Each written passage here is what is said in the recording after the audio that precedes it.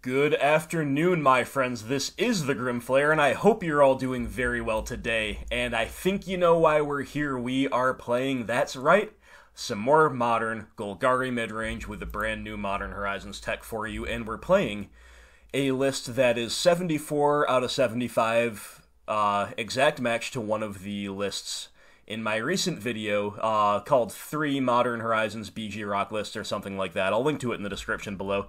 It's the third one, and what I called the most intriguing one at the time. I called it Golgari Unearth, and I think it is the most intriguing because we're not only incorporating every piece of new tech that I think is pretty much expected to be good, so that would be Nurturing Peatland times 2, Unearth times 2, Plague Engineer times 1, and Collector Oof times 1. We are also doing some things that are slightly off the beaten path in a deck like this. Like we're playing 2 main deck Collective Brutality. Some have said this is not as good as it used to be. Maybe they're right, but it is good with Unearth. Another card that's good with Unearth is a 1 of Grimflayer, and that is definitely very playable tech in its own right. So we're not building around Unearth all that much, but we are kind of including some borderline decisions between, Flayer and a Kalitas, for example, or Flayer and a third Scavenging Ooze. We lean toward the Flayer for the purposes of Unearth. We'll see how it works out, but basically all of these things are reasonable decisions in their own right, and my hope is that it will all come together very well. The other thing I'll point out is we are giving Urborg Tomb of Yawgmoth a shot, because between Grimflayer and 2 copies of Abrupt Decay instead of just 1, we have a lot more incentive to be casting BG spells on turn 2. So for that reason, our mana base is very, very, very consistent with color production. We're only playing 3 colorless lands and only 1 treetop village as well. Nurturing Peatland, of course, fixes our mana and draws us to more gas at the expense of our life. And, yeah, basically that's what we're doing. So the only change between this list that we're playing today and the one in the video is that I brought back the Damnation. It was either this or EE, and Engineered Explosives is, of course, very good, but we're going to try playing without it. And, for taking care of the smaller stuff, Plague Engineer covers that to a certain degree. Abrupt Decay, even Collective Brutality can do some duty on that front, so obviously EE is a really nice card to have, but at the end of the day I decided it was a little irresponsible to leave home without a true sweeper effect, and that would be Damnation. So, first time ever playing with these cards, and first time ever playing a Modern League on this new interface. This is Modern League, yeah, looks like this is what we're supposed to be doing. Alright, let's do it. Play League match. Alright, here we go. So, yeah, exciting to be testing out the new technology, and I am going right in the deep end with this, a little more off the beaten path Unearth build. When I initially designed my 3 lists, I kind of thought the first one I would debut was the stock one, the one closest to the stock list, the one that kind of incorporates the new tech while rocking the boat as little as possible, but changed my mind, and we're playing this this slightly more experimental list to begin our new journey to the horizon. So let's hope we get there. Well, hand looks fine to me. Opponent's gonna mulligan. All to the better. We will keep. Double Forest is, needless to say, a little awkward. Holy moly, the opponent's going all the way down to 4. It's gotta be Tron or Dredge or Neoform or something like that. If it's Dredge, I might not even cast my Thoughtseize on turn 1. So let's see if we can tell what they're playing based on their land. It is probably Dredge, so I think I'm actually not supposed to Thoughtseize here. Thoughtseize in general against Dredge is pretty good in certain situations, especially with an Ooze to follow it up. But here, with the Dredge player mulling so low, it's very likely they don't have a good target, or that it does more harm than good to cast it. So, Blooming Marsh is a fine draw. Yeah, we're just going to play out the Scoos. And if it's Dredge and if they don't have an answer, who knows, maybe they just scoop now. Or maybe it's not Dredge at all. It could be a different deck that just was unlucky to mulligan to Oblivion. But we will see. The really nice thing here is even if they have an out to it, we can unearth it. And Scooz is a really tough card for them to beat when they mull this low and they're taking a while to get anything going. Alright, Copperline Gorge shows us that this is indeed Dredge. So now I think we are going to Thoughtseize now that we have a couple of Scooz activations to clean up after ourselves.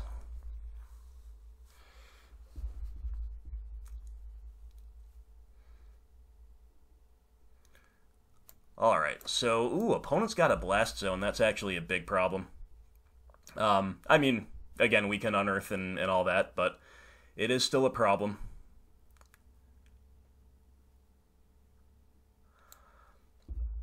So, they cannot hardcast Bloodghast yet. They can put some stuff in the yard with Conflagrate, so maybe we just take... Well, just take the Conflagrate and eat it.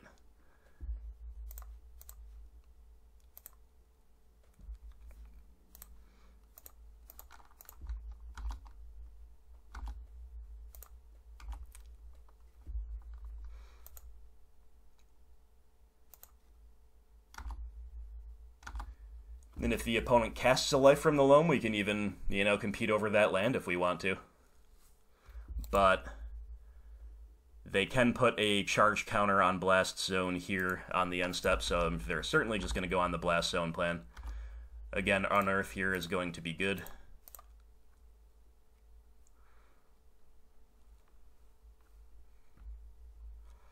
Alright, Nurturing Peatland, sure.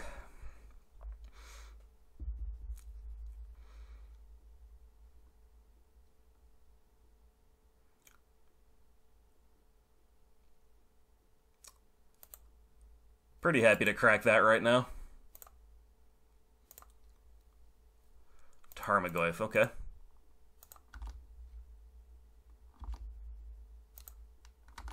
Just gotta be patient here. Can't play the Goyf into Blast Zone, obviously.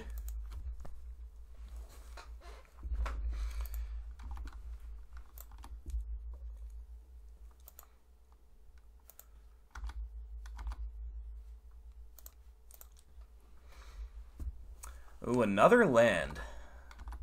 It's interesting because then the opponent can potentially buy back the Blast Zone at some point with life from the Loam, and that would be an issue, but... Inquisition. Alright, I like that draw. I like that draw just fine. We'll start with that. Opponent might Blast Zone in response so that they think whatever... Okay, they don't. Just another land. Alright.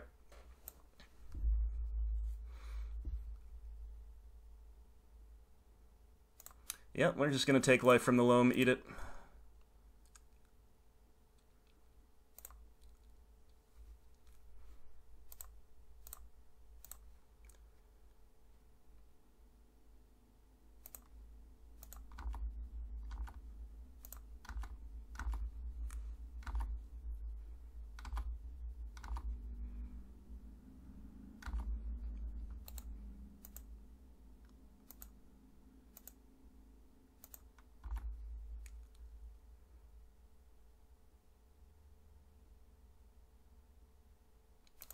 Alright, so in response we're going to eat both of their lands.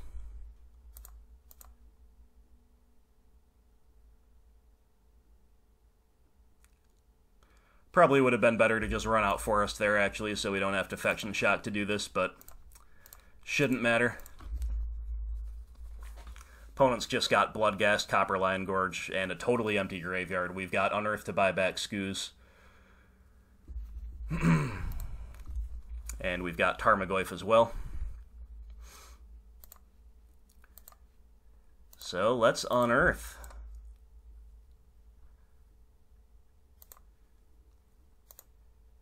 Let's play a Goyf. And let's pass, holding up our Scooz activation. End step, we can push the Bloodghast and then eat it if we're so inclined.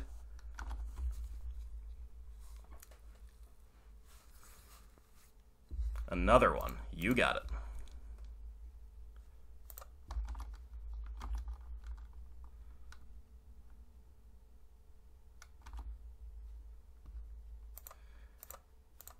I think we should.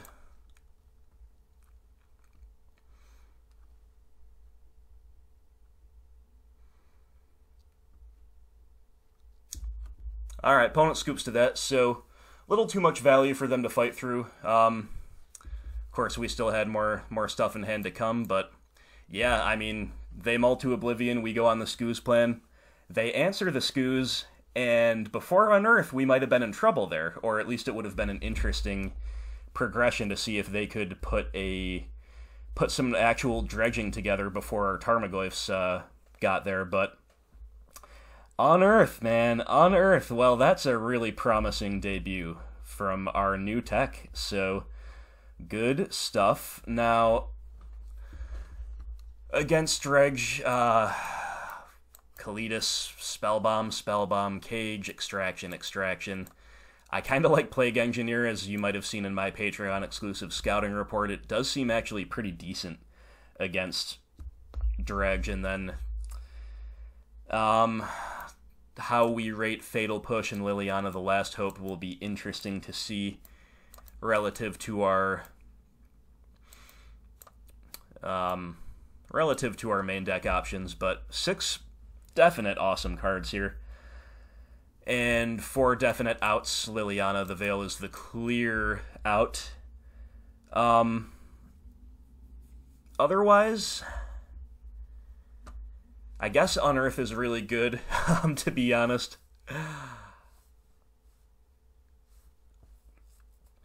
It's always, I'm actually never fully sure whether it's better to have trophies or decays, because trophy, of course, ramping them is not ideal. But you can attack their land base, that can become relevant against the Life from the Loam loops, but I think we can disrupt those loops well enough that I'm just going to cut trophies. And that puts us at 60. I'm going to play with Plague Engineer and basically just see how it goes, but I honestly think it's going to be really, really fine. Let's cut a decay. Maybe just cut both decays. Fatal Push is probably just better. Play with our Liliana the Last Hope, that seems fine. We could cut a Bob actually on the draw.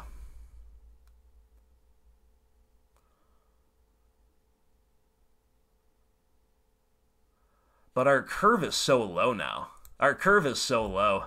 Maybe it's not that different than it used to be, but I think Bob is fine in this matchup. There's a lot of differing opinions in terms of how to sideboard against Dredge. One argument is that Bob is a liability and doesn't clock that well. The other is that he helps you find your hate. Okay, this hand is really good on the play. On the draw, I think we have to mull it. It's got no graveyard hate. If we were on the play, I'd keep this. Let's mull. We've got a ton of graveyard hate. Alright, this isn't really any better. Don't really want to go to 5, throw away 2 functional hands, so I guess we're going to keep, and maybe they are just on a Cathartic Reunion hand. That's kind of our hope here. If not, we're probably just going to lose. But okay, turn 1 Shriek Horn or Looting was bad, and it was the Shriek Horn, so maybe we can slow them down with an Inquisition, but they do have their Enabler already down, and this is why casting discard can be risky. This is awful. This is awful. We're probably just dead. I think we have to put the Ghast in the yard. We don't want to give them a Dredge effect, but needless to say, that's that's pretty horrendous. Creeping Chill. They've got Leyline of the Void. Very interesting to note. Wonder if that makes us want to scale back on Unearth just a tad. Maybe we'll just see what the rest of their deck is looking like before we decide on that. But, you know, turn 0 Leyline is pretty decent against us. Gorge into Loam, getting back the Ghast, and we get an Unearth. Not very good. Yep, we're not really accomplishing anything here at the moment, so could be that it was correct to mulligan to 5 in search of graveyard hate, but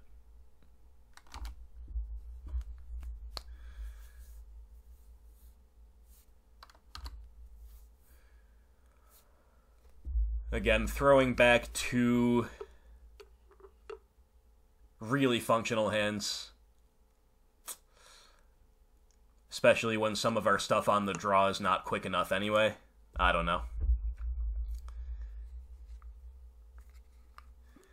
So the opponent's going off moderately here. They haven't really gone too crazy, but they do have a Stinkweed Imp in the graveyard now, and that's a big problem for us.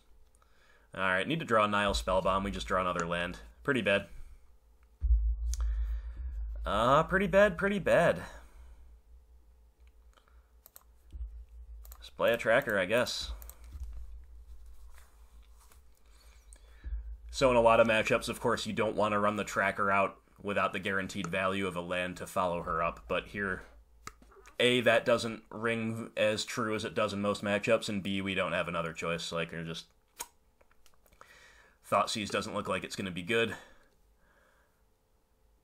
Fatal Push is just an exercise in futility until we find, again, like a Nile Spellbomb to pair with it. So, you know, this still could be okay. If we top deck a Spellbomb, we can go land, make a clue. Push something. Spellbomb it all away and try to take it from there.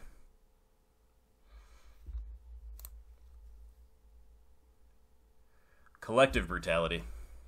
Alright. Well, that's not the greatest. I think once again we just kind of have to keep digging.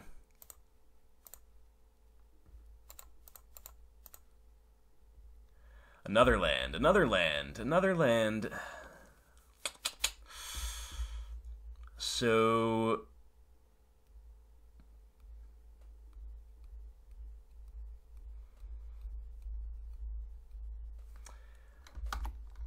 I don't think we're interested in doing much here. We're just going to sit back and block and possibly just cycle Unearth on the end step, depending on what they do.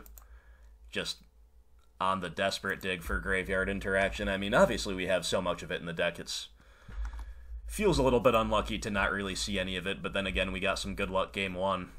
Main deck scoos against an opponent mulling really heavily, so that's magic for you.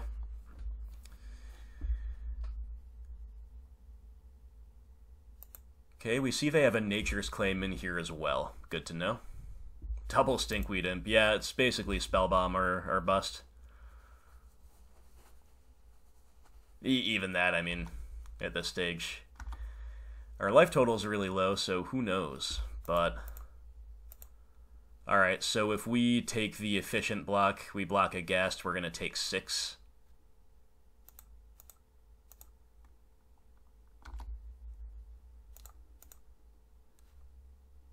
Sure, I guess that's fine.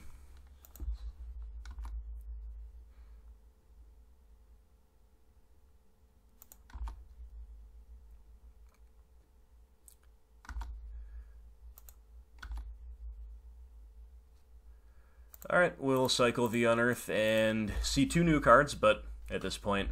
there's the Spellbomb, a little too late, right? A little too late for that. So, if we... I mean, or is it? So let's say we... The problem is we have to shock in, so that unwinds the Collective Brutality life gain.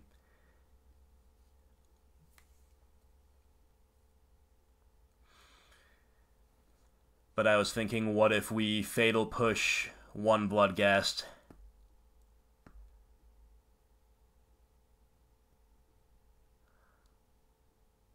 Collective Brutality, the other Bloodghast are a Narcomoeba or something. Then Spellbomb it all away.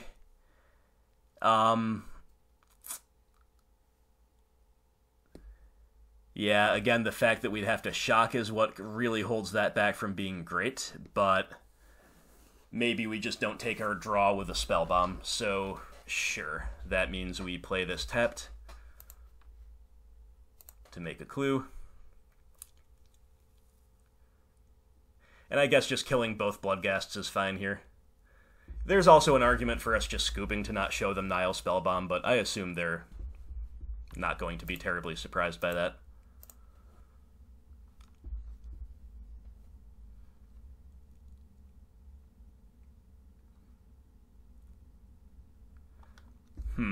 Then again, this fetch land complicates matters.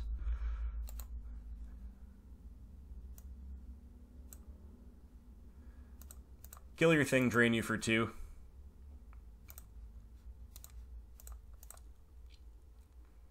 Picture Thoughtseize.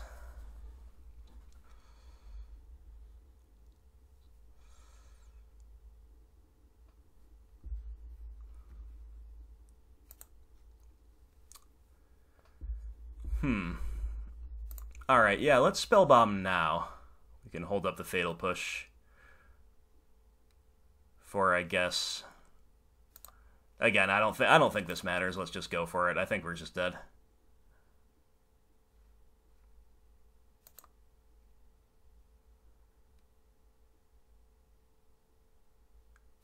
So they get their Bloodghast back here. So we push one thing. Let's say we push a Ghast. Or we could push an Amalgam now.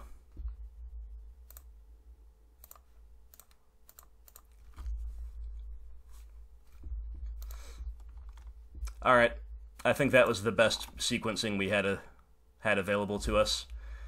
And now we're still just dead on board, so make the opponent turn them all sideways, I guess. Again, there is an argument for just scooping, but I guess we made the opponent see the Bloodghast line, so sure, why not?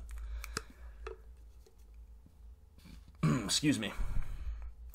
Alright, so we got run over a bit there, you know, we mulliganed, we didn't see any graveyard hate of any kind until it was too late. Again, I'm not so high on these CMC2 pieces of spot removal unless you rate attacking their land base highly, which I think with the really high density of graveyard hate that we have, I don't. I think everything else here is pretty much just better. It's a little clunky to have so many copies of discard, like 2 Brutality, 6 1-mana discard spells, but those really are an important piece of interaction early game a lot of the time. Not always, but they're a very high variance card, but when they're good, they actually can really cripple a Dredge player, so...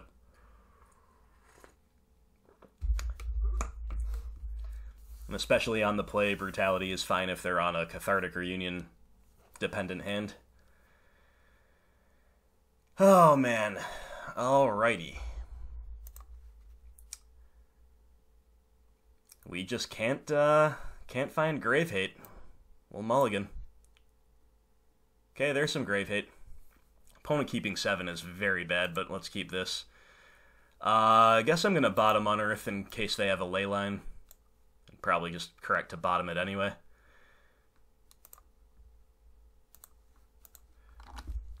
I'm going to slow roll that Spellbomb a little bit because it's really all we have going for us at the moment. So I don't want to just lose it to a Nature's Claim, which we saw they do play.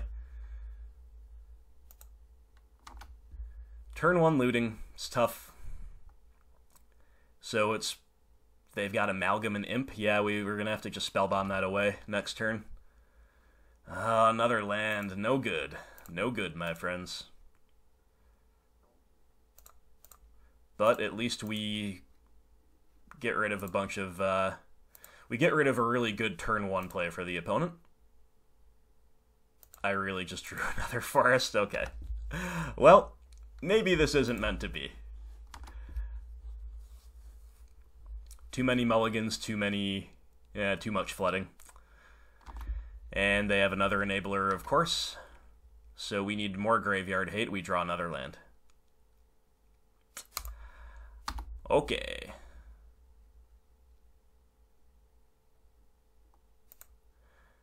Yeah, we still drawing very live, but yeah, they just had a stacked hand. You know, 2 of the best Dredge pieces, actual Dredge cards, 2 prized amalgams, 2 enablers, keeping 7. It's something that we can beat, and now they get a Bloodghast too, so they just have absolutely everything. It's something that we can beat, but, you know, not if we mull to a hand that does nothing. Creeping Chill Narcomoeba. Oh, boy. Well, we're getting shellacked by a Dredge, my friends. And hey, you know, they gave us the free win game 1, but then we're giving them kind of a couple free wins here in games 2 and 3, you know? Unless we find, like, Kalidas off the top or something to really turn the tide. They have Cathartic Reunion, too. I mean, they just had everything.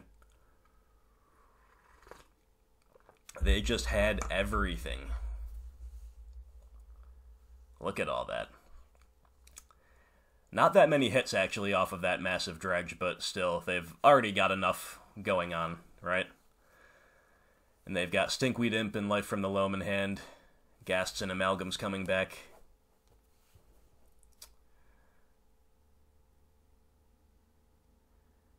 Nothing we can do about it. We gotta rip a Kalidas and then start finding removal. A land. A land. Okay. Well,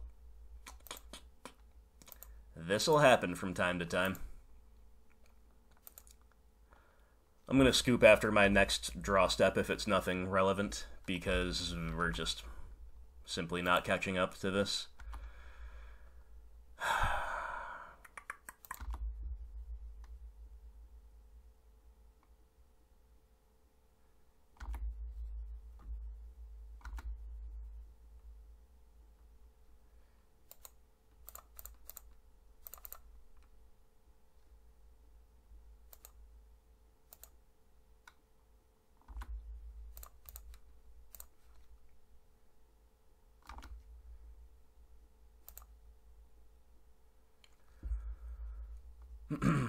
Opponent with a stacked hand. I'm sure something quite nice to follow up.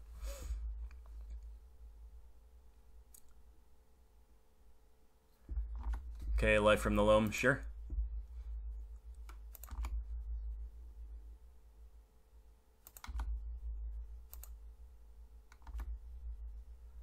Alright, I think we need Kalidas here, so I'll just thin out on the end step.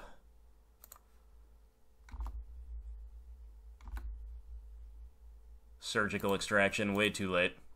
Frustrating game, my friends. Frustrating games. Yeah, just kind of a few non-games there. We weren't really under much threat at all game 1. And then game 2 and 3, we get so much better post-side, but couple mulligans, a couple cases of flooding, not enough grave hate.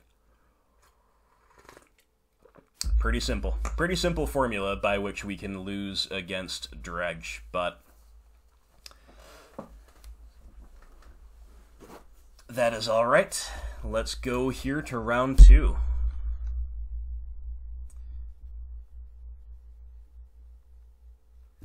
Losing the die roll. Opponent's name is Vile Templar. Alright. Alright, duly noted. Thoughtseize Unearth is all the action we have, but this is actually a keep because we have so much utility out of our land base. And the opponent's mulling as well, so that helps. Yep, we've got 3 redraws in our hand if that's what we need them to be. An unusual position for a deck like ours to be in. Ooh, this hand's pretty bad against Burn, though. It's very painful against Burn. But Burn mulliganing is great for us. I would be just very not optimistic if they'd kept 7. Alright, Assassin's Trophy is an okay draw. I think we do need to Thoughtseize, as bad as that feels. It's worse to let a lot of things like Eidolon resolve, or whatever they have. And yeah, it's an Eidolon, so letting them have just a double creature progression either way, no matter what we do, I guess we just do still take Eidolon. Just probably the card we can't really beat. And right now, they don't have a 1-mana spell to make their turn really good. Uh-oh, did they draw one, or are they just helixing us? Or did they draw another Eidolon? Oh, they drew a 1-mana spell. Come on. Come on. That is brutal. Lightning bolt. Yes, sir. Yes, sir. Well, well, well. So we take 7. They've only got Lightning Helix in hand. We need a creature to stabilize.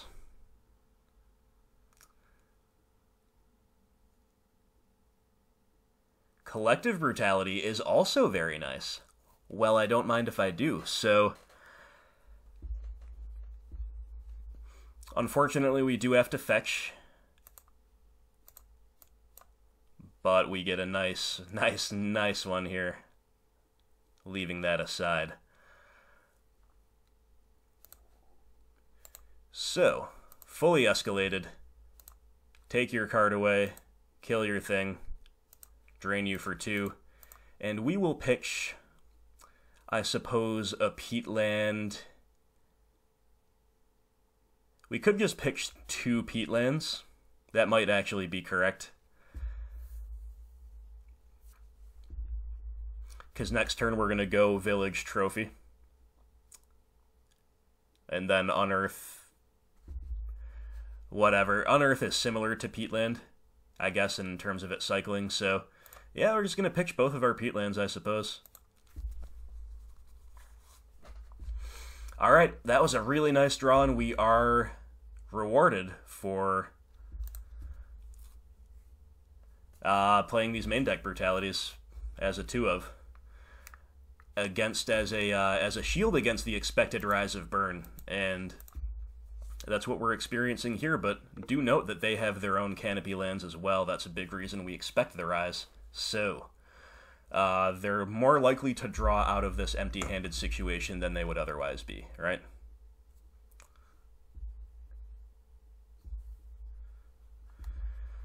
Alright, Swifty for 1, no haste creature, and no prowess is good news for us. So, just gonna trophy that thing away. Opponent probably has a land in hand, a non-canopy land. Yep. They might have another one even.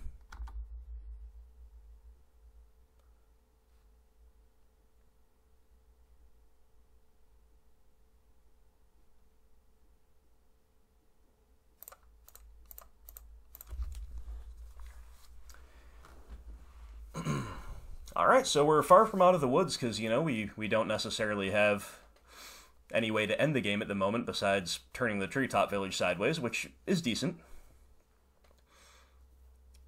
Eidolon. Okay, well, Liliana the Veil's a pretty decent draw.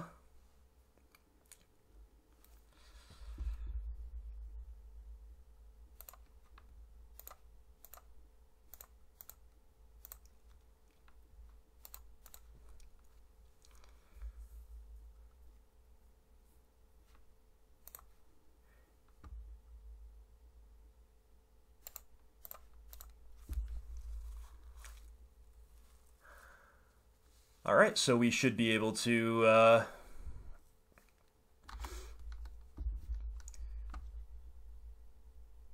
ensure that they can't sandbag things in hand anymore, whether they be lands or kind of more reactive spells like Searing Blaze. So that's one of the reasons Liliana's good here. Opponent gets a Stomping Ground, so Naya Burn confirmed.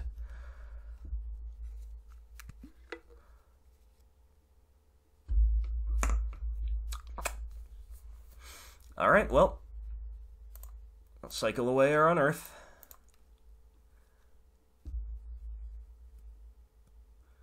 Grimflayer. Alright, getting the Lily back to 2 is pretty important, so let's tick up. We're going to pitch the Fatal Push, play the Flare.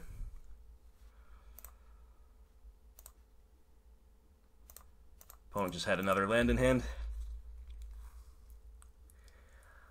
Still no Delirium, but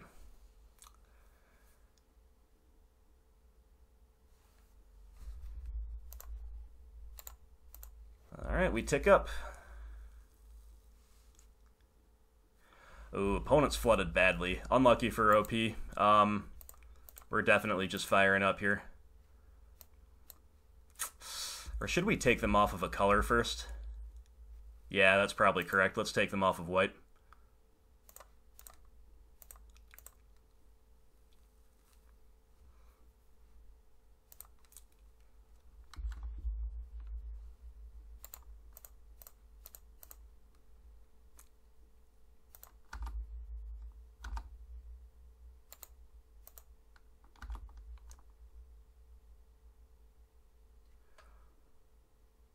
Alright, so we bend this Lily to get Delirium, and we bend all three because they're all bad. Lily is, of course, fine in a vacuum, but she's bad right here, and she's good in the graveyard, so Flare is Delirious. We just filtered 3 bad cards off the top of our deck. That felt great. That was a great one. Hey, you know what? So far, that Unearth in Game 1 against Dredge was awesome, and the Flare here was awesome against Burn. I mean, obviously other cards they're replacing are good too, but so far so good for the new technology.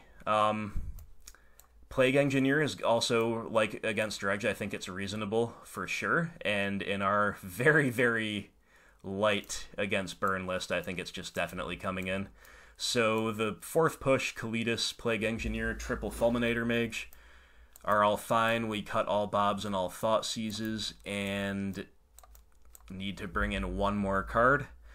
None of them are good, but I guess the least bad is either going to be Liliana the Last Hope, just to, like, play defense against their creatures and maybe buy back a threat, or Nile Spellbomb as a 2-mana cantrip. I think we're going to go with the Liliana, but neither is great. It's kind of a whatever decision. Yeah, let's do it.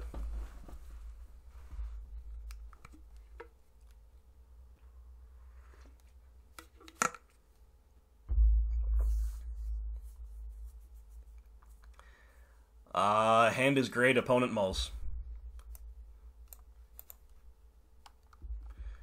We've got the best card in our deck, which is Collective Brutality. We've got the Scavenging Ooze to clean up after it. We've got Unearth to either buy back Skoos or just to cycle. So the hand admittedly is a little slow, especially on the draw. I've got to get out of limited mode, where I'm like, oh, this hand's, you know, quick enough, but it's not that quick, but obviously a great, great hand, right? Okay, opponent with the turn 1 Swifty is pretty nice. We draw a Forest.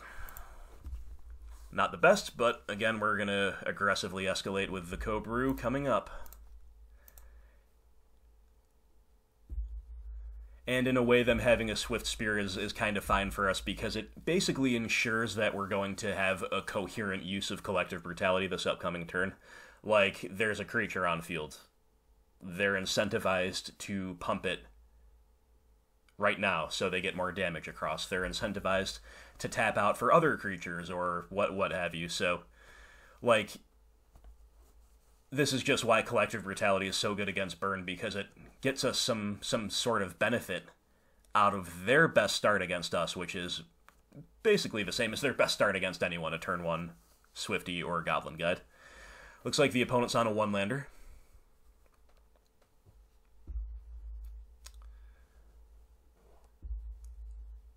No? Okay, they just... Interesting. Maybe they're playing around Collective Brutality a little bit. That could be, but we have drawn so many lands that we're definitely just going for it anyway. Triple escalation.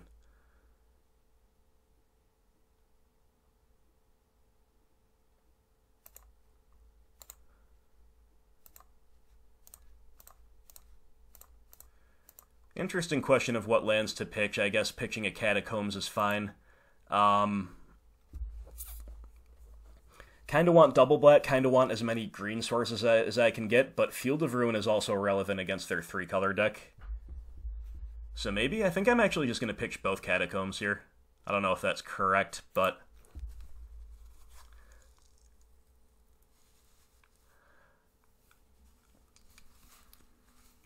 Alright, Lightning Helix, Rift Bolt, Searing Blaze.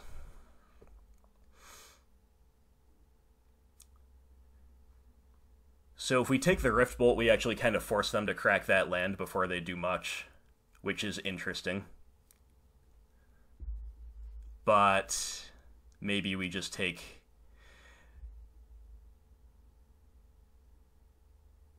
I think we just take the more direct 2-for-1 of Searing Blaze. Then we can play the Ooze, they can spend a spell on it, and then we can buy it back with Unearth. It's going to be great.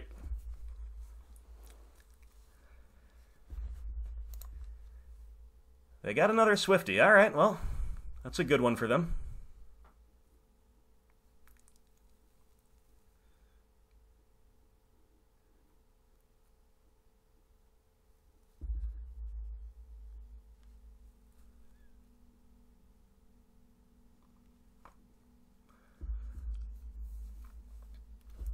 Are they just going to suspend the Bolt now before a discard is involved in the game? Yes, they are. Okay. Fatal Push. Nice draw.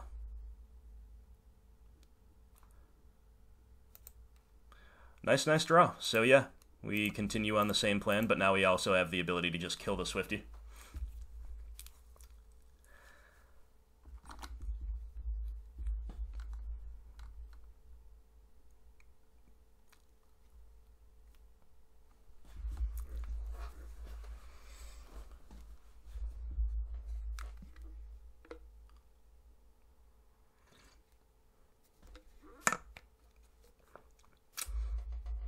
If I didn't have Fatal Push, it might be worth considering just simply eating main phase to ensure we gain a life, in case they draw like a Skullcrack or something, but...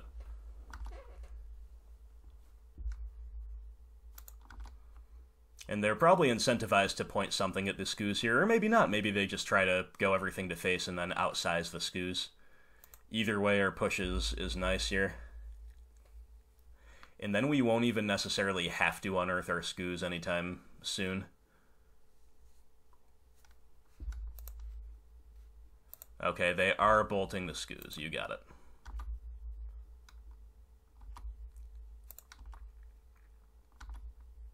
Alright, so we're kind of telegraphing that we have a Fatal Push because we did not gain a life in response to that. Wow, another Swift. Jeez. That's real good. That's really good. Alright, well, we push the bigger one, and then we take one. And then we're on the Unearth plan, so...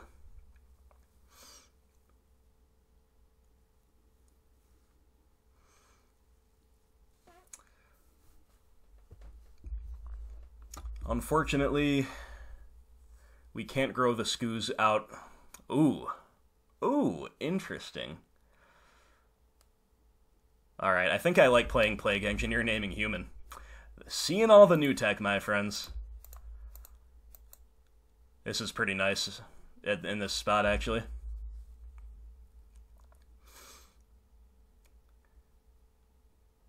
And this also reduces the tension between, you know, if we're unearthing, do we shock in, and shocking doesn't make sense. Alright, human. We name human because they could also be playing Grim Lavamancer. So you want to name either human or monk against Swifty, and it might as well be human in case of Lava Man.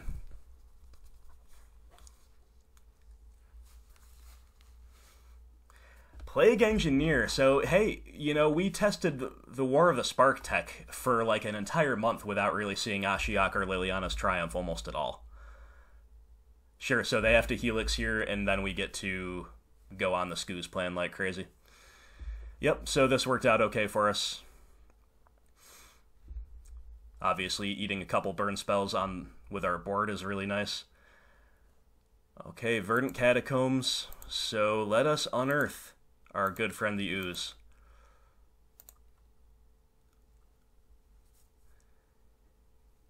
And I think we're just supposed to gain all the life we can before they find a Skullcrack or something.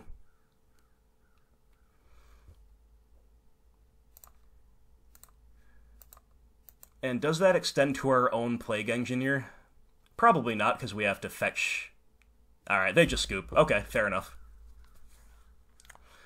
Okay, good enough for me. I mean, opponent was still all the way at 20, but I guess they just didn't have faith in their ability to beat us. And You know, we did have a lot. We had Field to take them off of a dual land. We had Hiss and Quagmire as a mana sink. We, of course, have the Ooze. That's just a huge issue for them. So, some of you may have been thinking that's a premature scoop, and I suppose technically it was, but that was very clearly the stage of the game where we just start turning the screw, you know, just start taking over. So, the new tech more than pulling its weight there. We're on the draw for the third game in a row.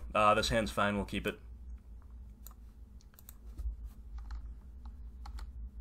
Lots of our list-specific builds are present here. The Swamp and a Relic? Well, I don't know what that is, but that's very good against Grimflayer and Tarmogoyf. Alright. Quagmire pass. Basic Swamp Relic, so it's not even like a new, like, mono-black snow control deck. It's just a Swamp and a Relic, huh? Marsh Flats? Is this like a black-white token? Or, I don't know what this is. Blue-black control maining Relic? Who knows? Walking Ballista for one. What's going on? What is going on? I don't know what's going on, but Collective Brutality seems reasonable here. I guess I'm just going to kill the Ballista and check their hand. It's blue-black with Relic Ballista. They've got to have some instants and sorceries in hand, right?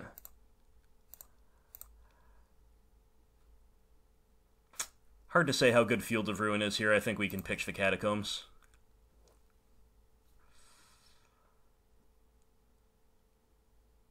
Main deck Relic, very annoying.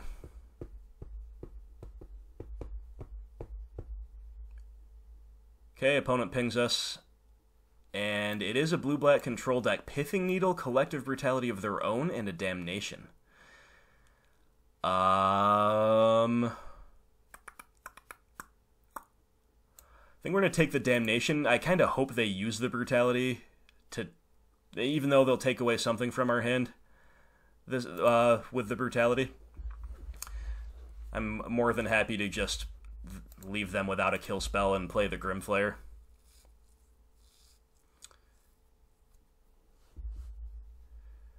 They don't do that, and we draw Lily of the Veil. Alright, new plan. New plan, we're going on the... Interesting. I was actually going to say we're going to go on the Liliana plan, but it's just what to pitch that makes that awkward, because normally we want to pitch Trophy, but Trophy against Pithing Needle is really our answer, right? So...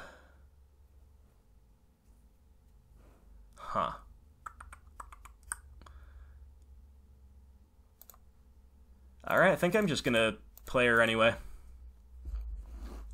Definitely demands an answer for them, and... real tough call here. I'm gonna go with Tarmogoyf as the pitch, but... obviously, we look like we're live to force them to crack a Relic at some point. Like, crack the Relic to dig for answers. And then our Tarmogoyf gets probably pretty good against this deck, but...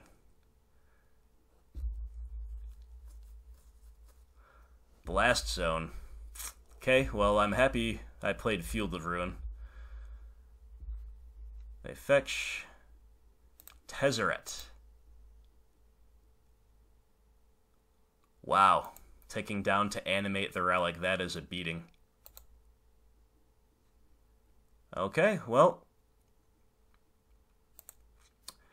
we can Thoughtseize away the Pithing Needle and Trophy away the Tezzeret, and I guess that's our plan. Then next turn we can field the Blast Zone and play the Flare.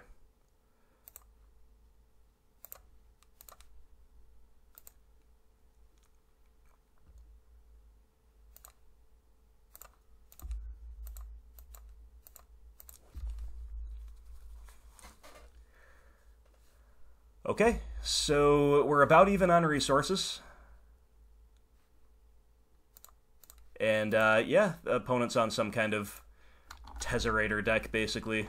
Don't know exactly what. I guess, yeah, it's basically find to conceive of it as a blue-black control deck with an artifact sub-theme with this Ballista the Needle. So Tezzeret can tick up to dig for an artifact, tick down to animate an artifact. Oh, that's permanent. Well, I didn't realize that. Did not realize that was the case. Huh.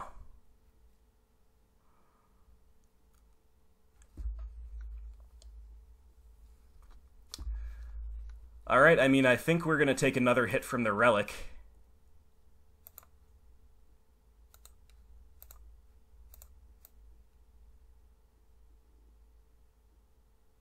To get our Grimflayer down.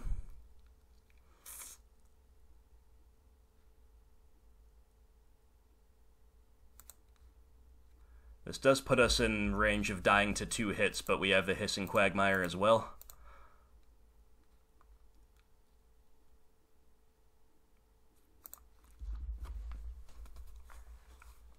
And I think playing the land there is correct because we do have mana sinks on the field. They've got red in the deck too.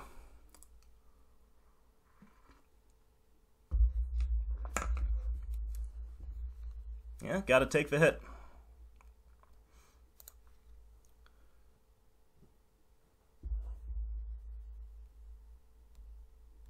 Another relic, an actual relic this time.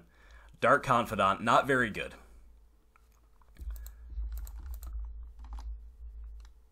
Let's attack with the Flare. I mean, we're not going to win by chumping with it, so let's attack and try to set up a good, good top of the deck here.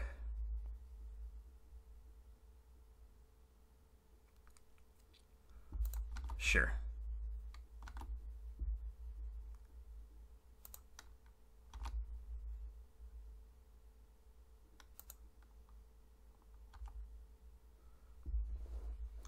Alright, Lily of the Veil, Abrupt Decay, those are both pretty good.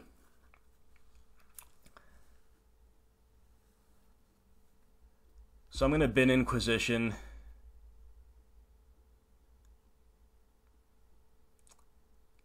I don't know exactly how good Lily's going to be.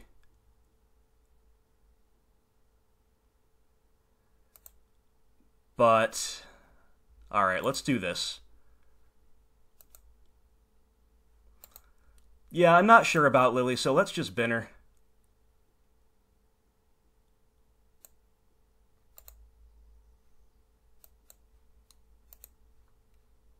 And we'll top the decay.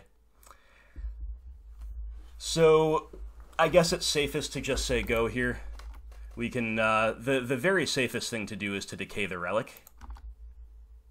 So that means we cantrip with the Peatland, and then, decay the relic. Obviously, other options were to block with Quagmire, which is what we originally were leaning on, or even to play the Bob to chump. Liliana of their own, that is really good. And a Temple of Deceit, sure. But, you know, if we stick to our original plan, we can actually answer their whole board here. They're going to get a redraw off the relic, that's a problem, but...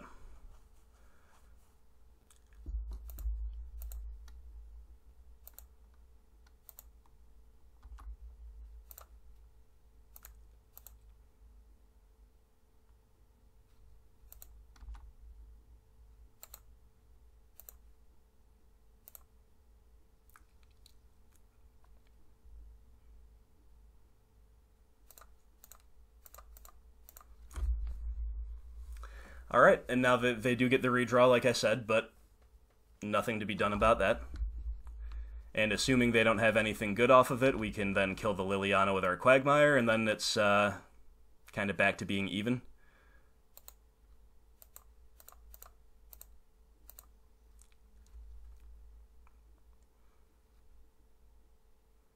Yeah, I guess we're running out that land. Might as well do it now.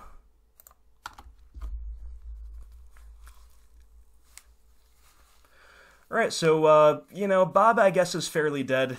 You know, it might come to a point where it's correct to play him anyway, but Obviously a bit of a liability at the life total of 5, with the opponent not particularly close to being dead. Opponent went top with that. What do we do about the Bob? What's the answer to the Bob question?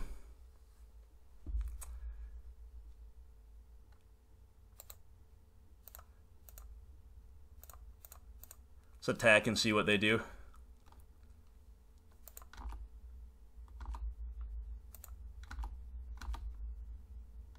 Nothing, huh?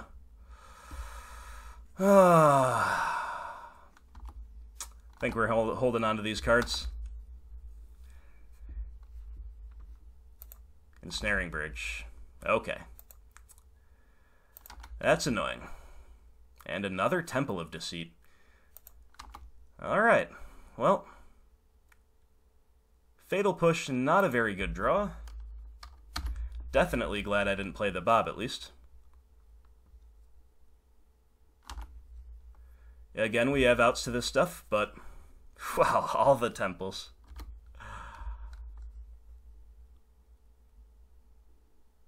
Okay, they top with that, so... another land. Another land, not very exciting.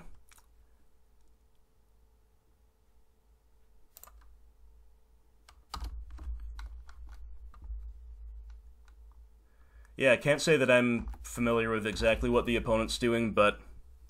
seems pretty clear what their overall strategy is. I just don't know every card that might be in their deck. Tezzeret the Seeker.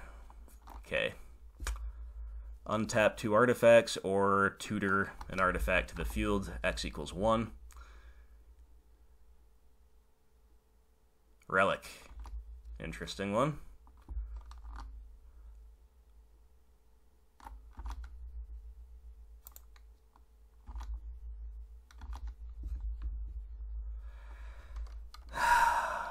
We cannot stop flooding sometimes, my friends. And with not a tracker to be seen.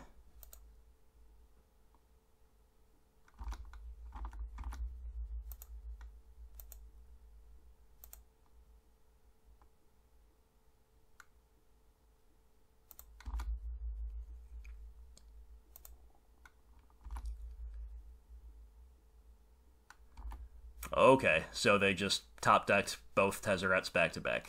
I mean,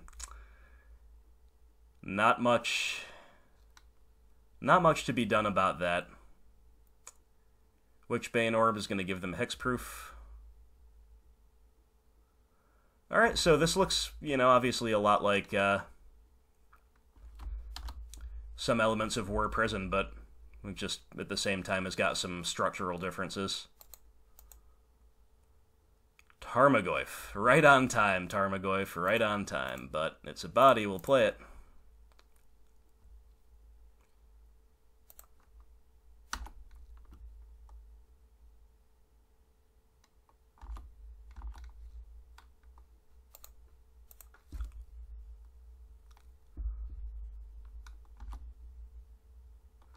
Okay, another tutor effect.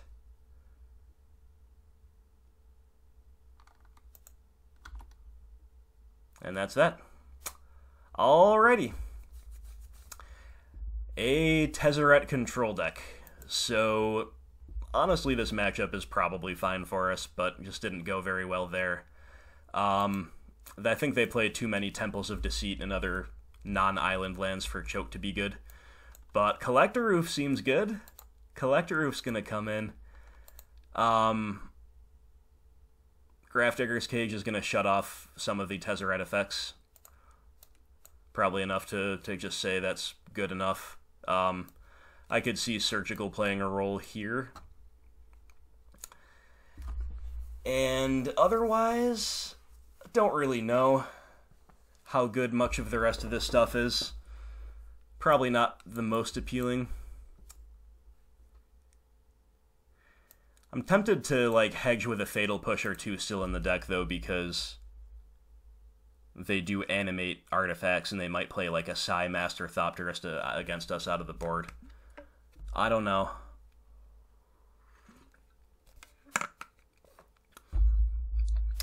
They've got main deck relics. What do we think about cutting, like, Unearth? I think that's probably correct. They might not play that much removal anyway. So let's cut the Unearth. Bring in these... at least one Surgical, maybe two. Probably want to just kind of make minimal changes. We'll cut at least one Fatal Push. Is there anything else we really don't like? Collective Brutality might be a little medium. Again, we didn't see the card Whir itself, so... then again, we saw Brutality and Damnation on the other side, didn't we? What if we just hedge? We're just going to hedge. We're going to play, like...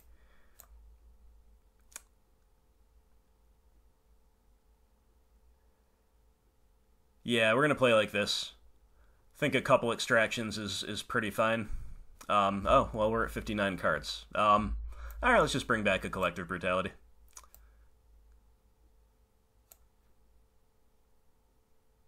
Yeah, we're pretty well hedged with this. I think siding like this is pretty much correct. Against a deck where we have kind of imperfect information, but a pretty solid general idea of what they want to be up to. We got Thoughtseize into Oof. It's a keep. You know what, my friends? Whatever happens in this league, we are seeing the new technology. And that is a beautiful, beautiful thing. So we're going to Thoughtseize. Oh no, they have Inquisition Thoughtseize Relic. That's so good. That's so good, because now we can't protect our Oof.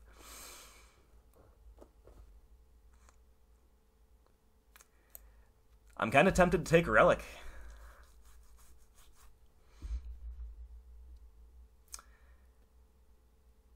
Yeah, I think we're taking the Relic.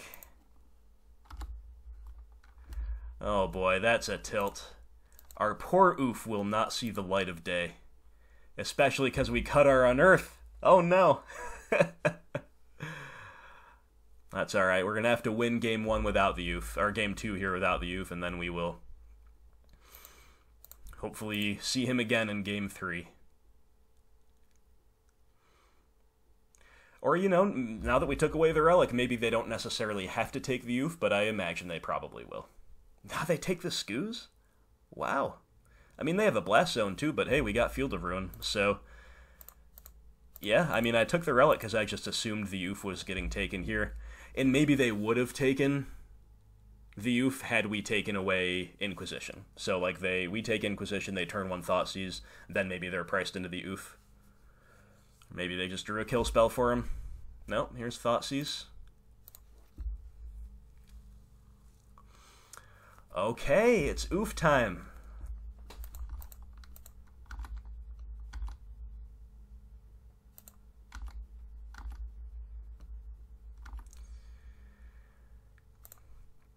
Guess we'll run out our Catacombs because it's one of the two they know about. It gives us the option to just thin out on our end step, and maybe they just forget about our Field of Ruin. They play the Blast Zone out and do it. I don't know. Might as well not remind them about it, right? Okay, they're playing the Blast Zone.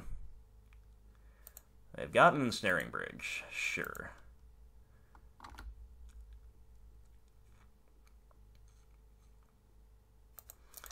And our Flood is pretty bad.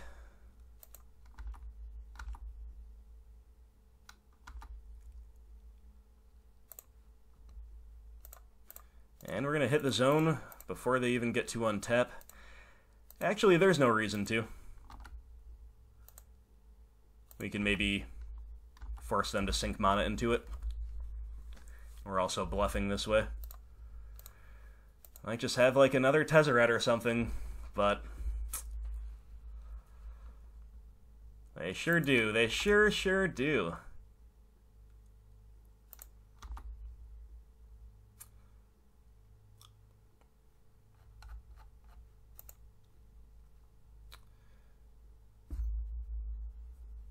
Pithing Needle.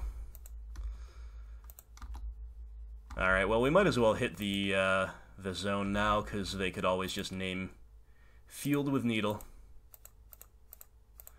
Also thin out our deck a tad, because our Flood is biblical at the moment.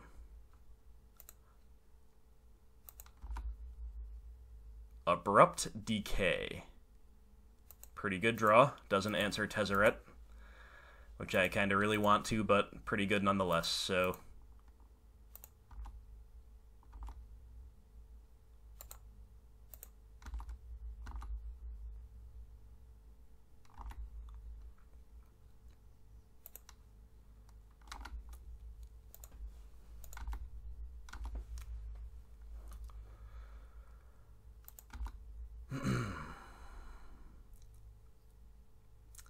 Another bridge. Okay. Well, our decay just got a lot worse because the main attraction to it was, of course, removing their one bridge, but...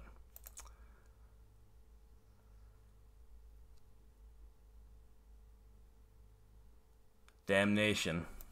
Yep. Alright. I don't think there's any point decaying before the jar comes down because they just have another bridge in hand. So we gotta draw an answer to Tezzeret.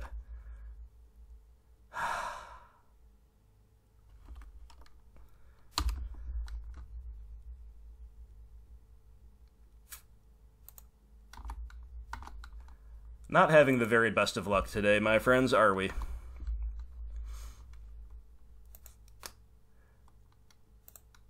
They've just got triple ensnaring bridge in hand. Cool.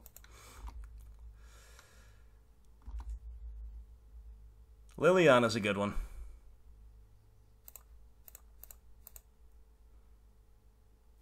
Liliana's a very good one.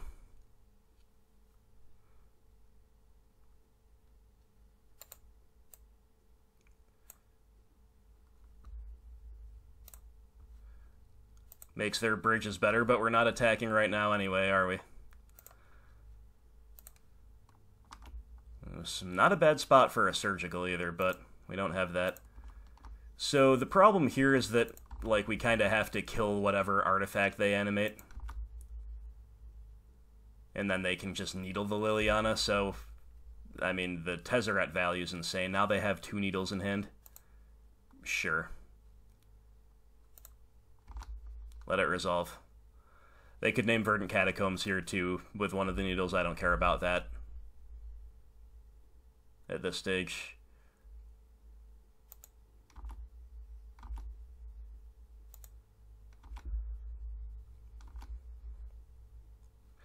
Okay, Inquisition is, decent. Another Tezzeret. Jeez Louise. Alright, we gotta take the needles and try to make this a Liliana game somehow, but...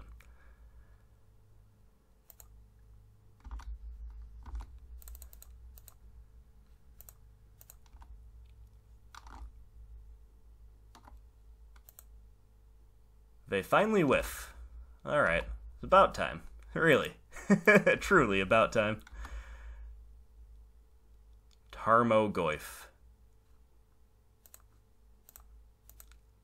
Sure. Not very exciting, doesn't really change anything except makes it so they can't really aggro the Lily off the field that easily. Of course, the Ensnaring Bridge kind of puts a stop to that. Anyway, to some degree. I mean, they can obviously sequence around that. They get a Spyglass, eh? They got a relic. They just got it all. Just got it all.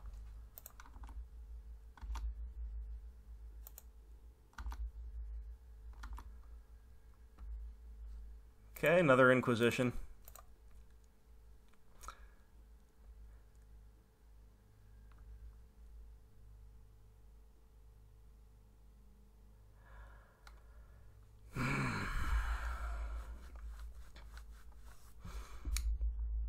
Alright, we're going to pivot to making it an Ensnaring Bridge game, because now that they got the Spyglass, or making it like a creature game, we can maybe try to get this last bridge off the field.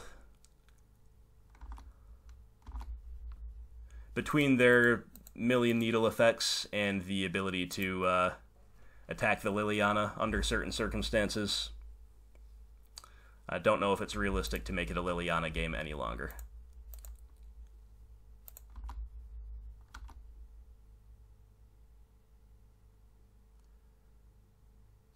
Alright, what am I missing here? I mean, the relic, obviously. They can just crack. I guess that's all I'm missing, and I'm not really missing it. Yeah, let's make him do it.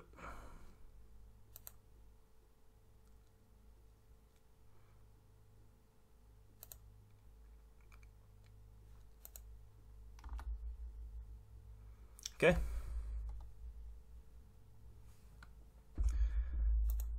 Academy Ruins, another very annoying card. We draw a land. Okay.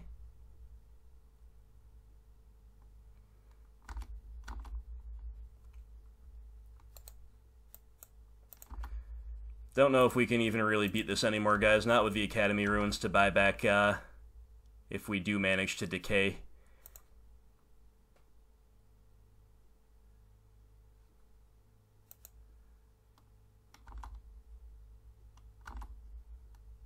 Just let this happen and see what our draw step yields.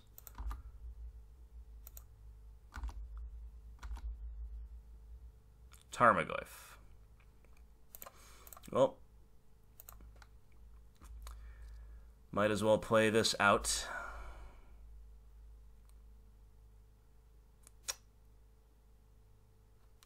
Do we like attacking the Tezzeret? Probably.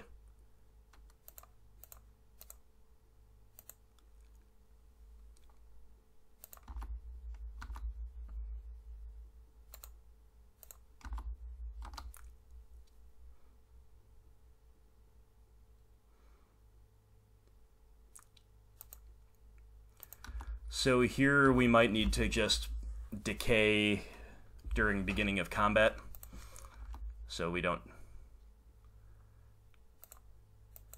So they have to regen and tap and not attack with one of them. But, again, I think this game was lost maybe all the way back when they hit Tezzeret. When they top decked a turn 4 Tezzeret. It's probably when we really lost the game, and then when we flooded subsequently.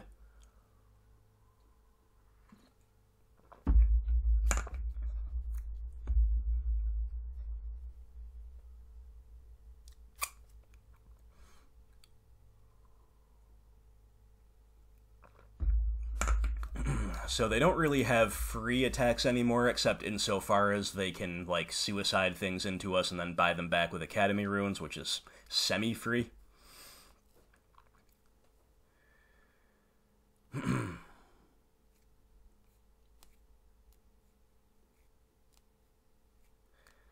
It's a shame, because I think most matchups like this are totally fine for us, but we didn't have the right stuff against their stuff today, and they've...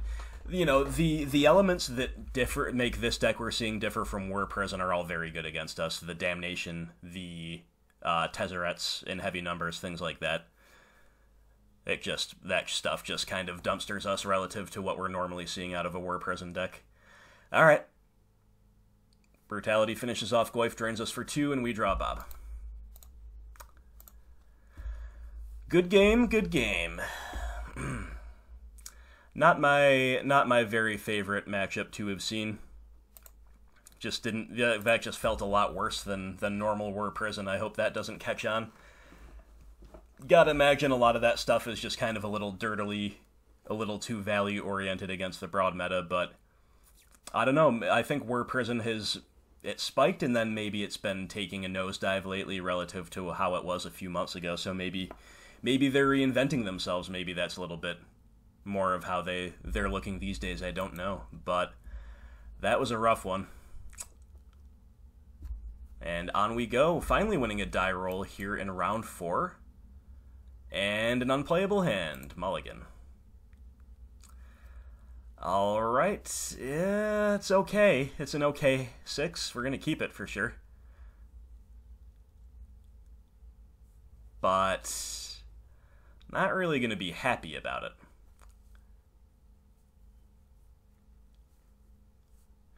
Opponent will mull as well. Nice. We are having the opponents take a decent number of Game 1 mulligans, so we have that going for us. That's kind of been the silver lining in a league that hasn't been going all that well so far. Opponent will scry to the top. Keep that in mind as we resolve our Thoughtseize. And Tezzeret the Fervent Assassin's Trophy? Blood Crypt, Blackcleave Cliffs, Wooded Foothills. I guess this is Jund. Main decking a Tezzeret. We definitely, I think, just have to take Tezzeret. Very, very good card against us. We do have outs to it if we can, Edict it specifically with Liliana. That's obviously our best one, but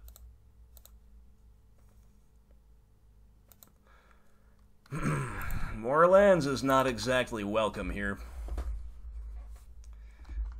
The opponent's pretty light on action, too. However, they definitely topped some kind of action with their scry, whereas we had to bottom and just find more lands after bottoming.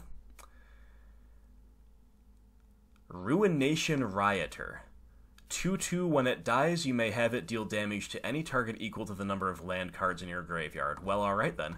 So this looks more like some kind of a Jund lands deck, like Loam or Value, you know, some kind of something to do with that.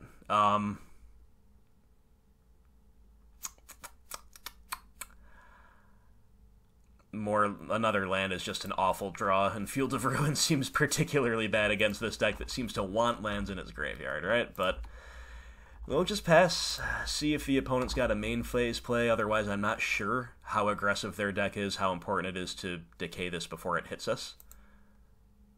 Okay. Alright. I guess we're just decaying now. They still get to do 2 to us instead of 1, but clearly that's their plan, is to just fill up the graveyard with lands and do damage that way.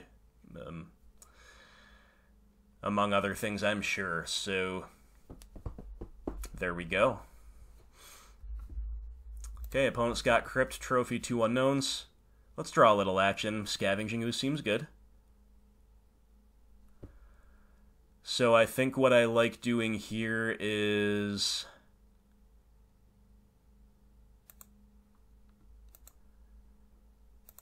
fetching a forest.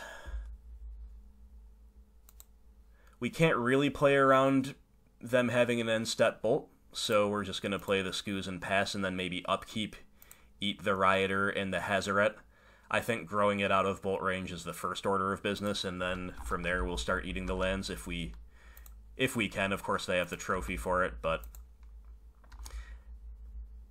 you know, so maybe because we know this thing's getting trophied anyway, maybe we just are supposed to eat the lands. I have no idea. You know, this is clearly a new deck.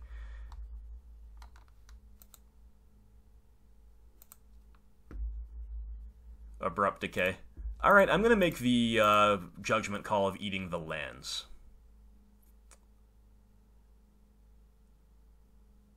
Rather than gaining 2 life off of the creatures. They could play some, you know, recursion style effects for all I know, and then I'll regret this, but I just, you know, this is day 2 of Modern Horizons being legal. I don't really know what's going on necessarily.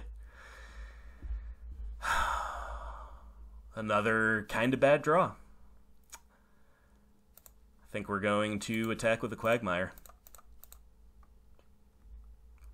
If they want to trophy it, that's probably fine with me, all things considered.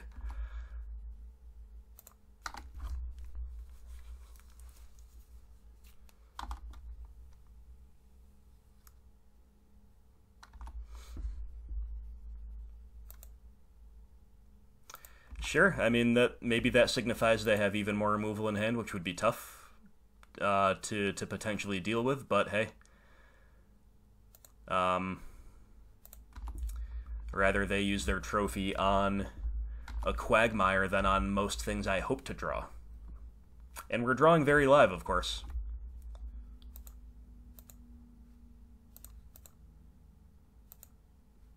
There's that Blood Crypt. Back to us. Alright, let's get a little action. Action. Oh my god.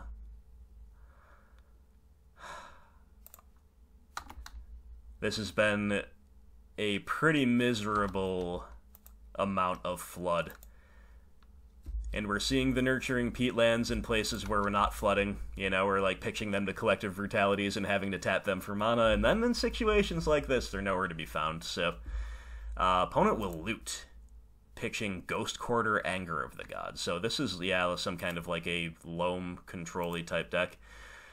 And there's Wrenn in 6. Alright, buys back lands. Alright. Buying back GQ, sure. Replaying it. Then what? Lily of the Veil? Okay, well.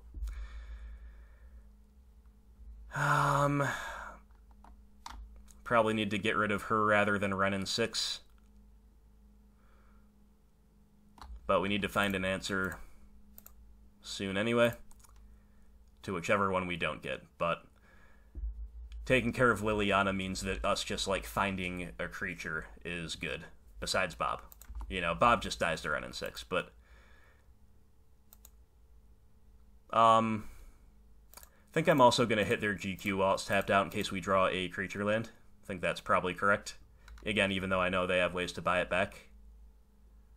Just makes them kind of do that instead of doing something else. Alright. Fatal Push. Misery! This is misery. Planeswalkers are just taking over Modern, aren't they? Like this, the Tezzeret deck, the blue-white control. It's bad news for us. That I can tell you. All these Planeswalkers in general line up so well against our archetype because we just don't go wide enough to punish them playing that card type. They found another Lily. Why not?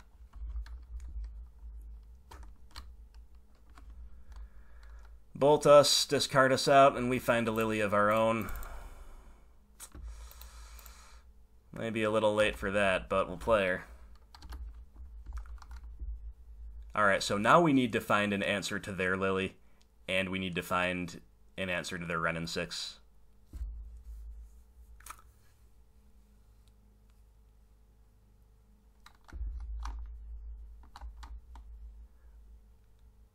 So I love these Kamigawa block mountains. A lot of them are so nice. This one's great. Another GQ, sure. Alright. Okay, play the Tarmogoyf. It's going to die to the Liliana Edict, but that actually means that we can potentially win the Liliana race to the ultimate. But the opponent's going to ultimate their Renin 6 before we ultimate our Lily. And they can retrace Decay or Trophy, I suppose, for our Lily. So we still need an answer to Renin 6, and we still need them to brick.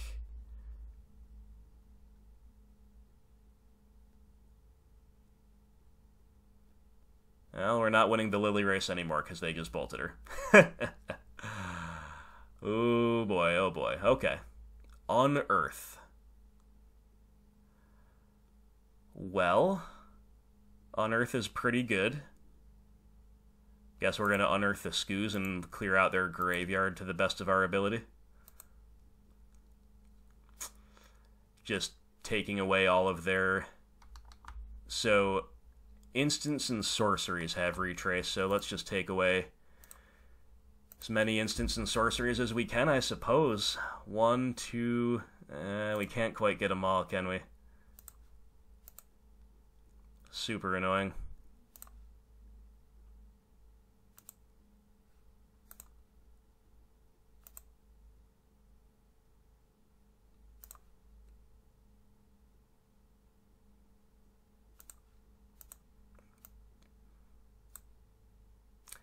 And now they still get to ult their Renin 6 and anger away the ooze. And you know, maybe it was worth eating their 2 creatures instead and going to 4 and forcing them to Edict, but then they just have the ability to retrace bolts to kill our Liliana, so I don't know what's correct there. And they just drew another bolt, so they don't even have to do anything. Oh my god. Holy moly. Unbelievable. So they don't even have to cash in their Renin 6. Okay. So, they got Wooded Foothills in hand, but they're playing it, instead of holding it for retrace. Hey, we drew another Unearth. What a good draw. Hey guys, you know what? This league is not going that well, but Unearth is looking awesome. Unearth is looking amazing, is it not? So, 1, 2...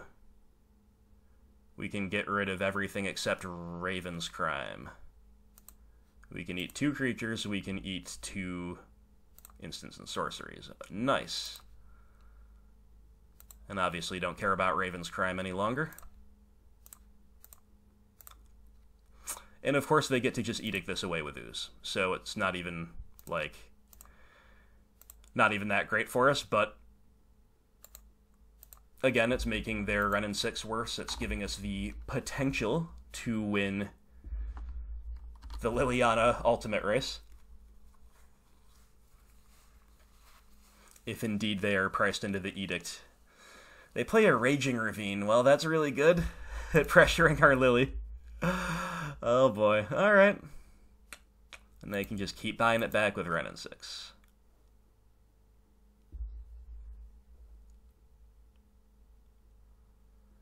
Maelstrom Pulse.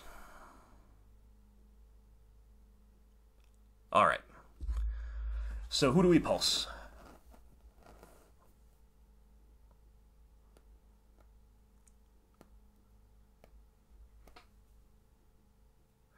I think we actually might have to pulse Ren and 6 because their GQ and Ravine combo is just going to win the game. No matter, you know, against a whole lot of things that we otherwise might be in the game still with. So I guess we're taking care of the Ren and 6, but it feels very bad to leave the Liliana around. But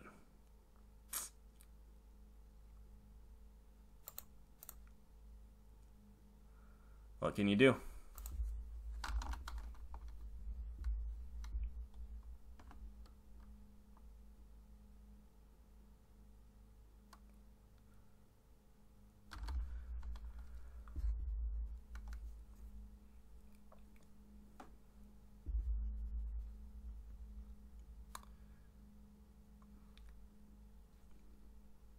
So it looks like we're running into a lot of decks that are good against us, but that it might just be too slow for the meta. Like, people complain about the hyperlinear decks.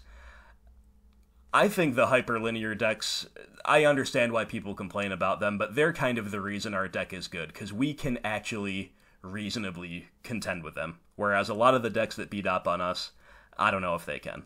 You know, maybe this isn't one because they have interaction like Raven's Crime and Liliana, but alright, have I seen enough, or are we just playing it out? Whatever, we'll just play it out.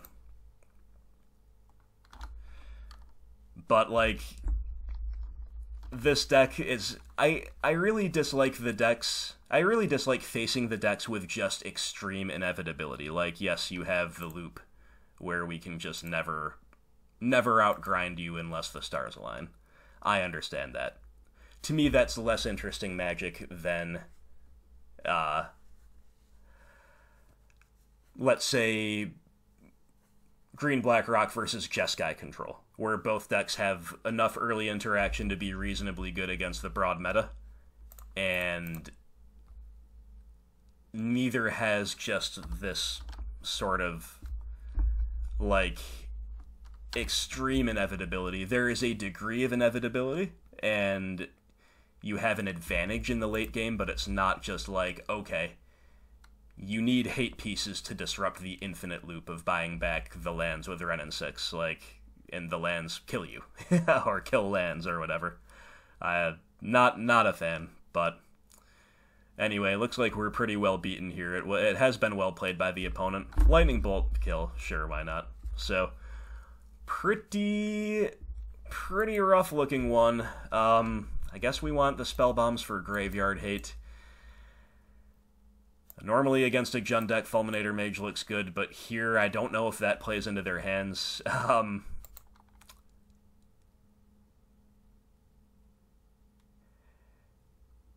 I guess most of the things I saw were taking it back to hand. They do it, the Grafdigger's Cake shuts off looting, but that's kind of whatever. They're not playing that many creatures. That's like a pure control deck, like a... That's basically a control deck, so... Again, against those colors, I'm used to wanting Kalidas, but I don't know if he's really any good. Lily the Last Hope seems fine. Doesn't look like we want Plague Engineer. I don't know how deep we want to go on the Graveyard Hate with stuff like Surgical Extraction. I just don't know. So, the only cards I'm fully sold on are Spell Bombs and Last Hope. Let's see what we don't like. I think most of our discard is good. Fatal Push might be pretty bad. It kills a Raging Ravine, but by the time they're activating Ravine, maybe they have the ability to buy back lands. We just don't... Like, if they're in a position where they're activating Ravine, we're probably pretty far behind anyway, right? It's not completely true, but... And the only other push target we saw was Indestructible, Tezzeret. So... Honestly, most of our deck seems fine. I'm just worried about Bob getting absolutely blown out by Renin 6. But I don't know if that means we're supposed to cut Bobs. Maybe we won't on the play. I think this looks like a fine setup on the play. And then we'll see more of their deck and take it from there. But, yeah, looks like a tough matchup, guys. Looks like a tough one. Again, we're going to run into decks like this that... hopefully won't catch hold in the meta. But we're going to run into them when new sets come out. That is for sure. And the hand's fine, we'll keep it.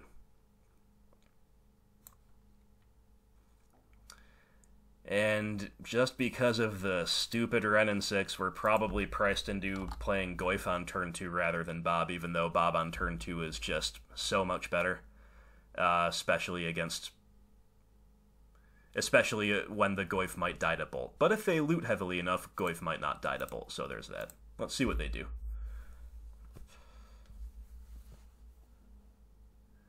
Okay, Life from the Loam. Yeah, alright, well, Grimflayer is an okay draw, let's just play that.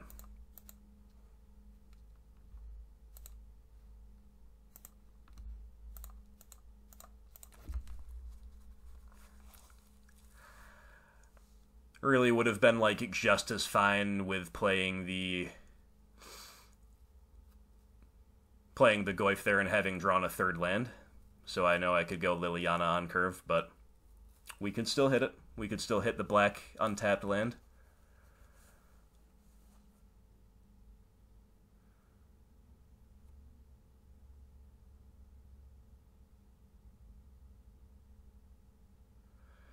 Lightning Bolt for the tracker, as expected, Raven's Crime. Alright, I'm thinking about pitching Bob because I'm living in fear of Renin 6, but it might be correct to make them have it at some point. So let's just pitch Collective Brutality, I guess. Hissing Quagmire. Well, well, well. No Lily on curve for us, that's pretty okay, we'll play the Goyf. We hope they don't have a Lily of the Veil, right? At least we can kill her with the Treetop if they do, but that'd still be pretty annoying.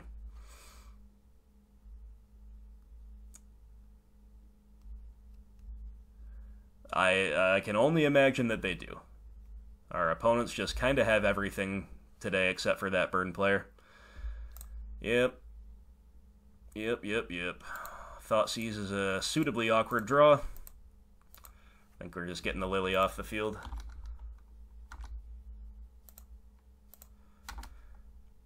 We could actually maybe have given a little more thought to Thoughtseize into Dark Confidant, but I just don't really want to lose anything else out of my hand to another Liliana, to a Lily +1. They're going to get value out of their +1, right? So they cast a Life from the Loam, buy back a bunch of lands, and I guess now it's going to be Thoughtseize into Bob time, I assume.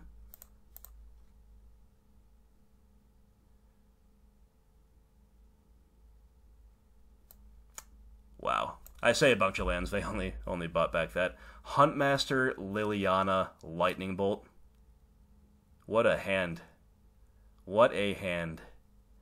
I think we have to take the Huntmaster and plan to trophy their Lily, and still don't have an answer to their Lightning Bolt for our Bob, but then maybe we go on our own Lily plan. I don't know. A little hard to say. But maybe if they play Lily here, we'll just pitch our own Bob to it, and then trophy their Lily. Try to make this a Liliana game that we win. They're just bolting us. Okay. That's a clear signal that they plan to try to empty their hand with Liliana. So, sure.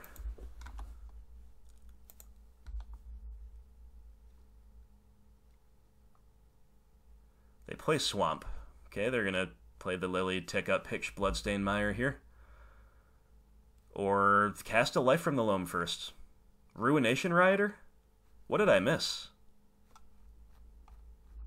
Whatever, we will not worry about it right now, but I guess I missed something in their hand? That's bizarre.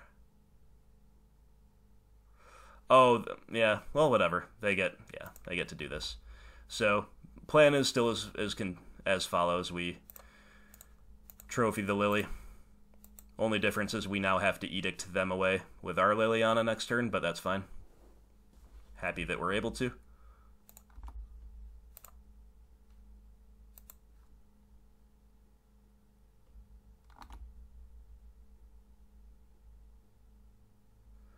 Okay, Hissing Quagmire is actually an okay draw considering the circumstances.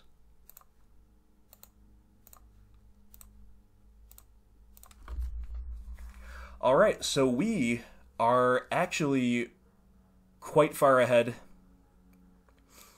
Now they get to ping the Lily here. Yeah, that's pretty good. Oh, just...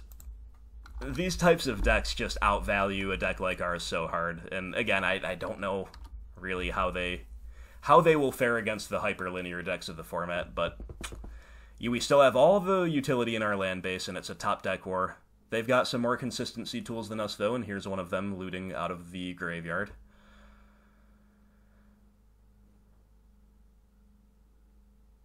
Worm Harvest. Create a 1/1 black and green worm creature token for each land card in your graveyard, and Molten Vortex. Discard a land card, it deals 2 to any target. Alright, well...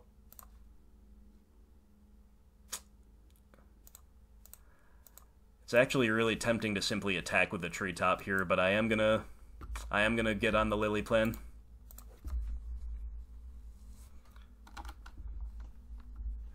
I mean, interesting deck from the opponent. I'm really, really not trying to talk it down. Really not hating, but it's just a little bit rough to see these types of decks that just bully ours so hard, you know? Especially when we've had some bad luck already. And especially when we think a deck like this might be a flash in the pan in the meta. It's like, alright, you get your wins against the fair decks, and then what? So anyway, Molten Vortex taking down Liliana, Life from the Loam, value, and we draw a land. Pretty poor. Especially because these Vortex activations can hit our Hissing Quagmires, so again, it's just like the inevitability. It's like, okay, can I disrupt your literally infinite shocks? Like, you've got Life from the Loam, you've got that synergy. Or are you just going to be able to outrace me? Like, that could be a thing too. So, a style of gameplay I'm not in favor of.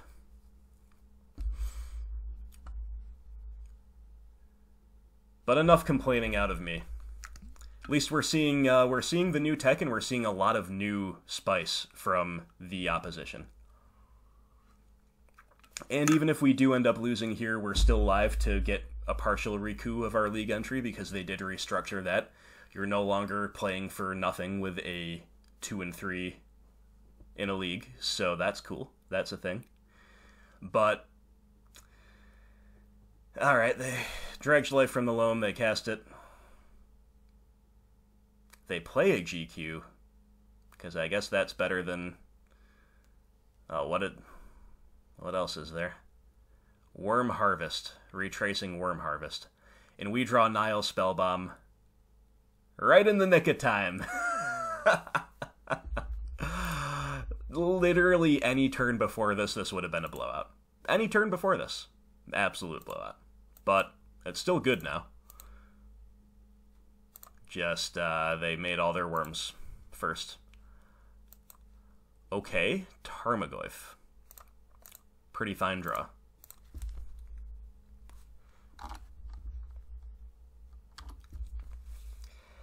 Alright. Our position's interesting, though. It's interesting. I don't know if it's good. They're just going to immediately GQ our village. You got it. Must mean they have a way to buy this land back, maybe? Or, who knows? On Earth. Sweet. Alright, let's attack with the Goyf, then we're gonna maybe just unearth another Goyf.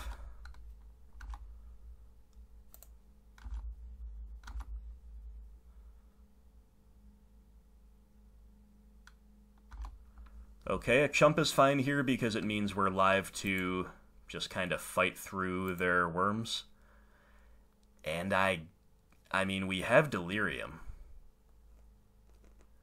But I think just getting another Goyf is probably correct, because, like, Flare can die to a chump block plus a Lightning Bolt, or, like, 2 activations of Molten Vortex, whereas the Goyfs are just gigantic at this stage. Alright, Nile Spellbomb gave us a lifeline, so I'm happy about that. Enough to force the scoop? Sweet. Well, all hope did look lost there, I'm not gonna lie. We've seen Worm Harvest, we've seen Raven's Crime, Faithless Looting. Don't know if there's anything else. Do we want Grafdigger's Cage to stop Retrace? Maybe on the draw we're... I mean, for Dark Confidant, we can pretty clearly cut a bob against the Lightning Bolt Ren and 6 deck, especially on the draw, so sure, why not? We can play a Cage. Seems reasonable. Still don't think we want Fulminator Mage. They look like they're on a very high land count anyway, so we're not going to land screw them. Still am not seeing all that many use cases for Kalidas. Like, he's just like a value piece. He's an okay value piece. Still not certain about Surgical either. Don't want Fatal Push any more than I did before. Still really want, like, everything in our 2-drop category. I guess including Collective Brutality, it can kill that 2/2, it takes spells out of their hand.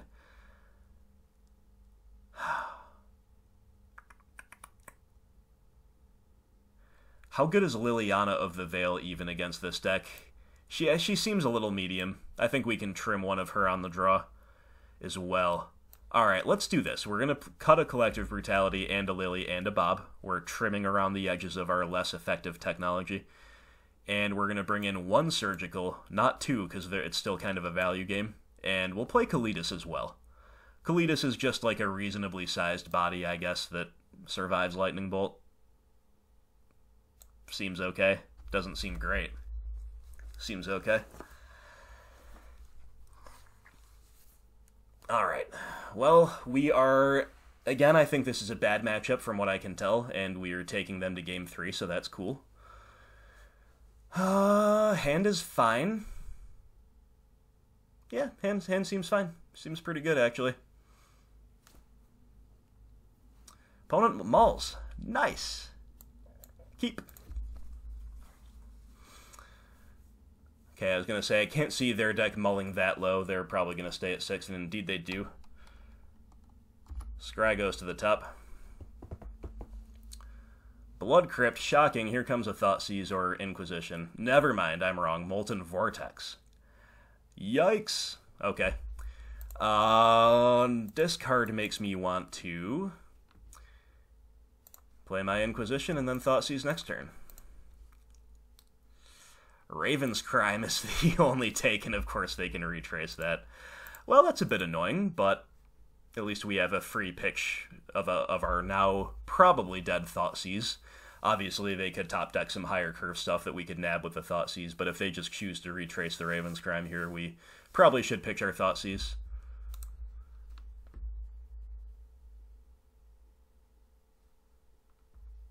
And if they're pitching to retrace, they're not pitching to the Vortex, so yeah, let's do that. And we draw an untapped land, but it doesn't make green. Sad days. So our hand's good, but slow, and not really getting any quicker, is it? But opponent goes with the Blast Zone.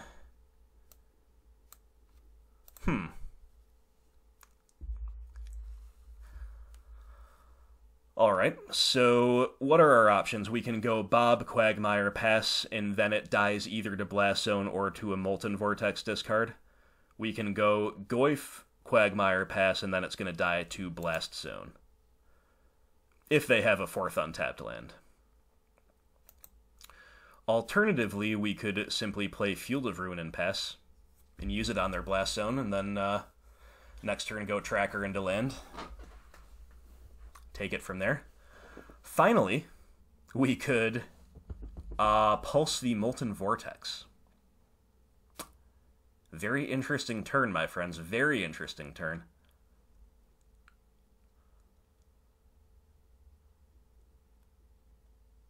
And it's an important one. Very important.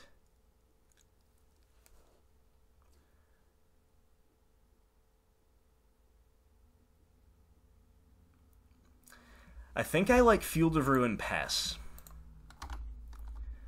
Like, you could really make a case for any of the above, right?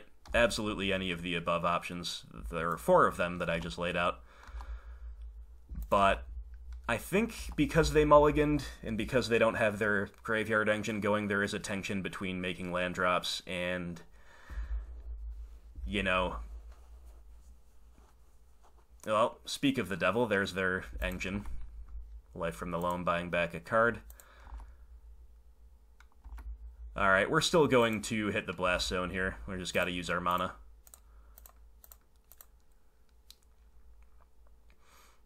And it resets the Blast Zone.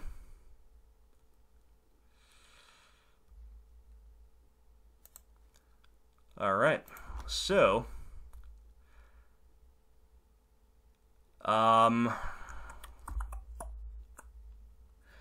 now that we have another land, I think we're going to take it a little slower and try to really lean on our tracker. So therefore, we're just going to pulse the Molten Vortex here. Even though... yeah, I mean... it's a little bad because now they get to shock us for basically free. Like, they'll pitch that Forgotten Cave. And then they are going to dredge Life from the Loam next turn. No, they didn't do that. Interesting. Okay. Wouldn't have been a big deal anyway. Would have just been giving them basically a free shock. But now they're choosing to cycle instead. Fair enough. They just want the redraw. And the bolt. They're very aggressive with these bolts, but to be fair, we're kind of sequencing around them relatively carefully, I guess, so... oh boy. Yikes, Tezzeret. Come on, Tezzeret. Come on, guy. Come on, guy. Indestructible haste mana sink. Just... I hate these decks that are just so good against us. What more can I say? What more can I say? Alright, tracker. Into land...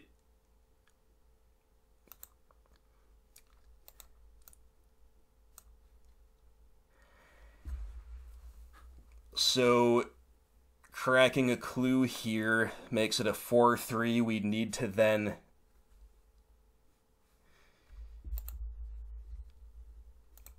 just sink an unrealistic amount of mana into it. Is there any way we can grow the Tarmogoyf? Land, instant, sorcery...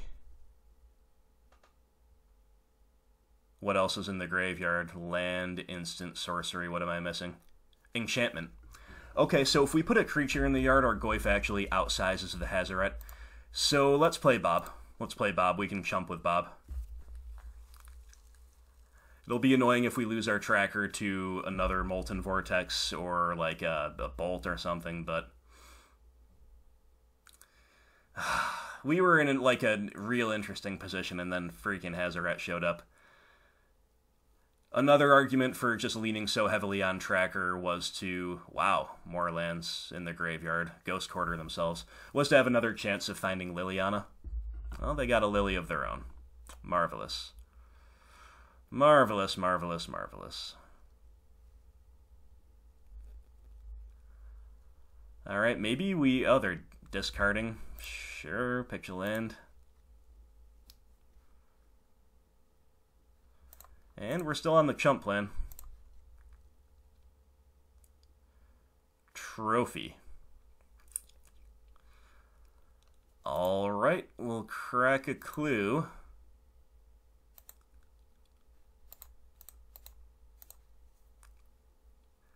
Liliana the Last Hope is nice.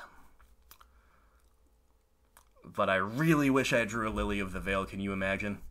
Can you imagine drawing Lily of the Veil here? That's all I want.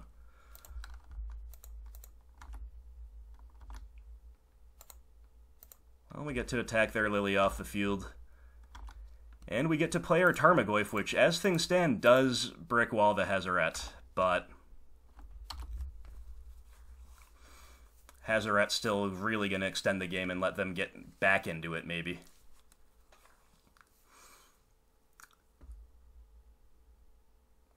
I mean, right now they're totally out of resources. They take their natural draw, no Life from the Loam Dredge action. So we really want to fade another Liliana of the Veil.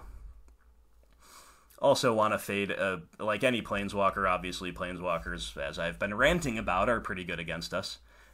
Oh, they, interesting. They drew a Life from the Loam for turn, I guess. Okay, well, time to start cracking some clues. Let's find a Veil. Let's find a Lily Veil, please. We can do it. No need to hit the Raging Ravine anytime yet, so... Okay. Another land is not the very best. And buying back Bob doesn't really accomplish anything, does it?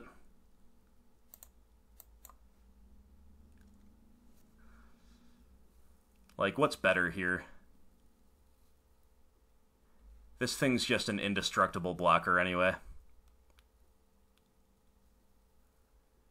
Yeah, maybe we do like the Bob. So let's mill and then Bob as a floor, but maybe we'll find something better.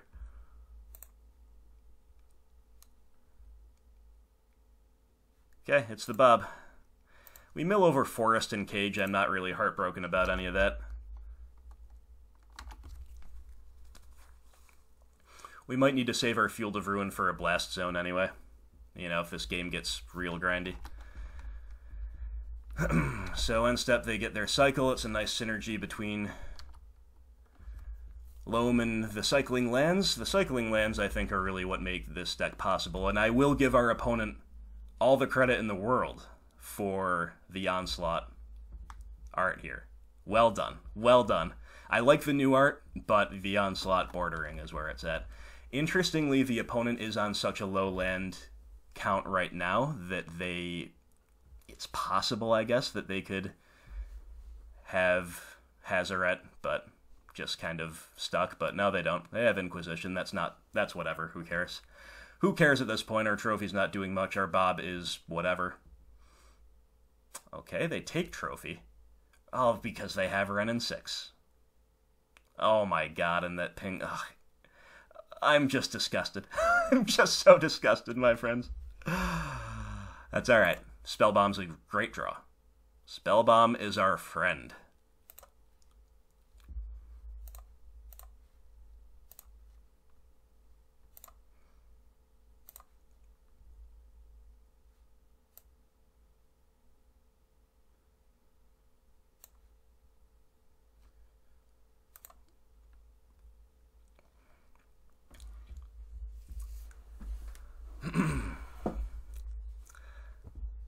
Alright, so I think we're just playing both Bobs. One will die to the Ren and 6 ping, and then we'll hopefully untap with the other one.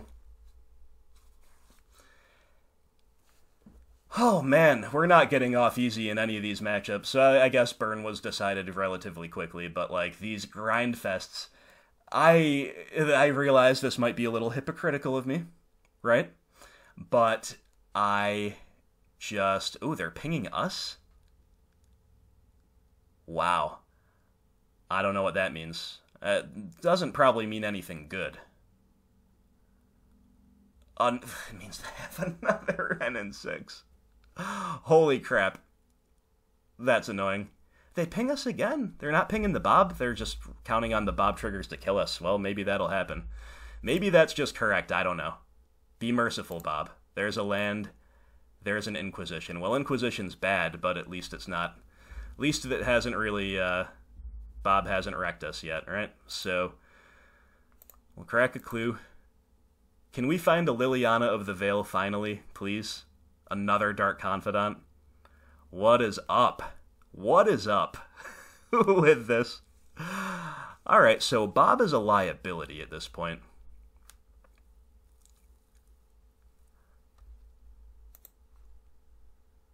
Alright, we have another shot at just finding a Liliana here, so we'll take it. Abrupt Decay.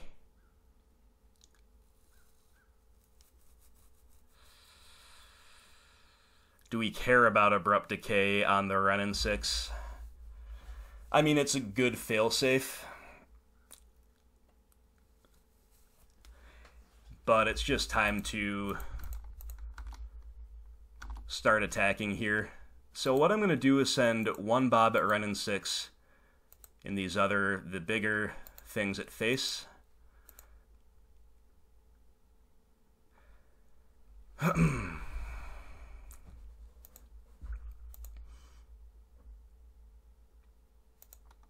Yeah, let's do it like that.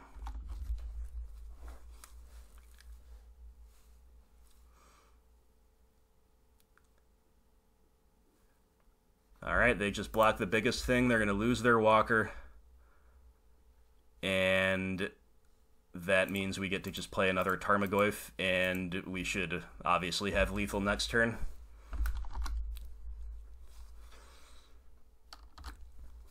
We just want to fade, like, literal Lightning Bolt, because Lightning Bolt to the face gives us the biggest chance of dying to our own Dark Confidant triggers. Oh, man. Oh, man, oh, man. Trophy the Tracker. Well, that's pretty good, too. That's pretty good, too, not gonna lie. So, we don't have lethal any longer. Unless we draw Lily of the Veil. Field of Ruin, okay, painless. Kalidas, painful. Liliana. Yes, Liliana. Woo-hoo. Alright. So, yeah, we just have lethal. I was going to say, do we play Kalidas first? Do we fire up Manlands? We just have lethal.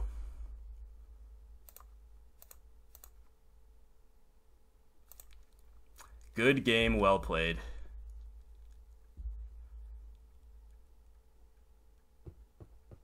Good game, well played. Right? Ah, GG. Yep.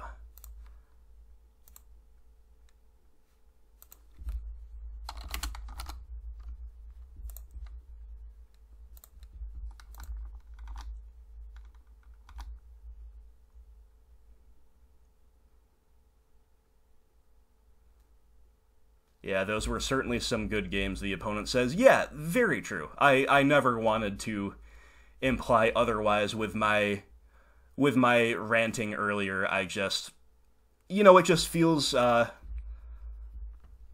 let's try to commiserate with the opponent a little bit more before I go back on my rant about my rant. Absolutely. Okay, they're gone anyway.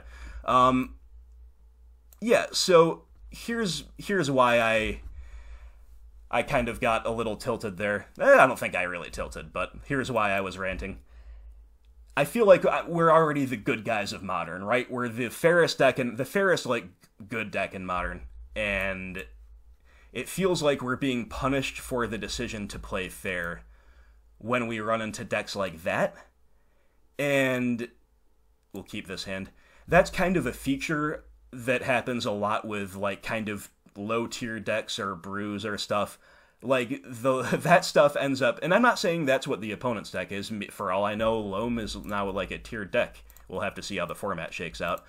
But those kind of, you know, brewy, borderline on janky things, they often end up being pretty good against midrange. So we're already the good guys of the format, then we get punished for being the good guys by running into decks like that. It's sometimes a little much, my friends, but that's alright. We scraped out the win. And we are against, I guess, Abzan Aggro, if I had to say, and it's fully foiled out. So they've got the turn 1 Narnum Renegade, and they've also got a couple of trophies. The trophies are annoying, but I think we can live with them. So I'm going to take the Knight. Like, the trophy is going to answer our Bob, but Bob is of questionable value against a Zoo deck anyway, especially because we've already Thought Seized. So we just take the highest power card.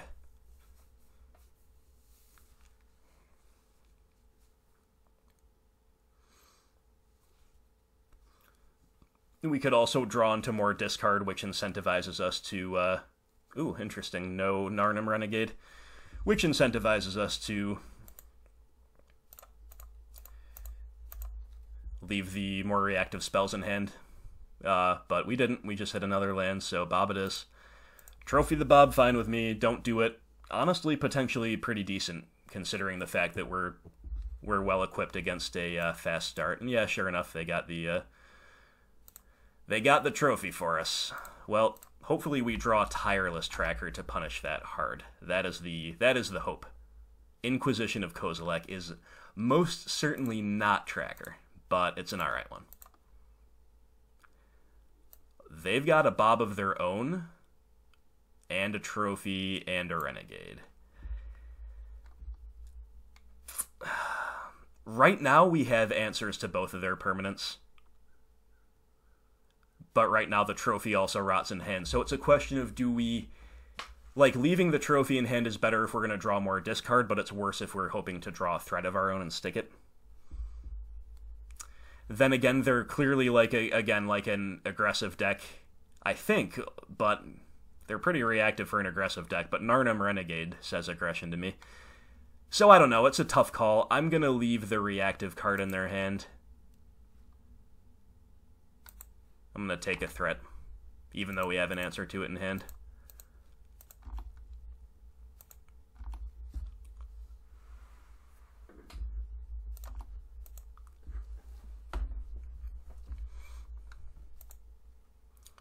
They go get a Godless Shrine, they play the Renegade. And we have enough incentives to just untap here. Like, yeah, we just have a lot of incentives to do so. We could draw Lily of the Veil. We could draw Skoos. Alright.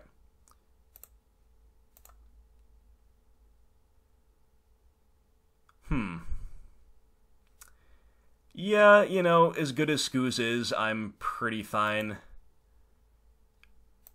trading it with a known trophy after it gains me a couple points of life.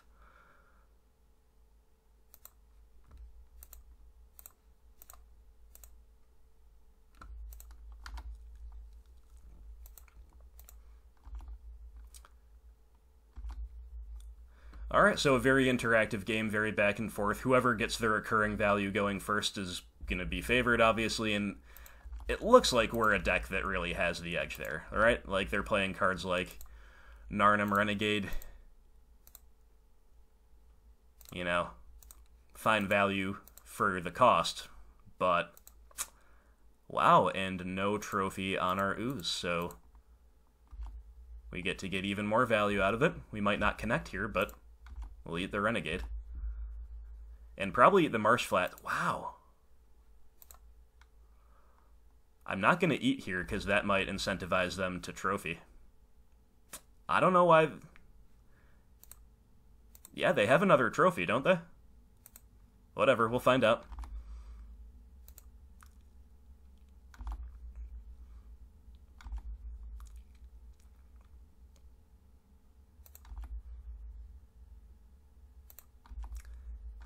Yeah, I mean, I'm a little confused, but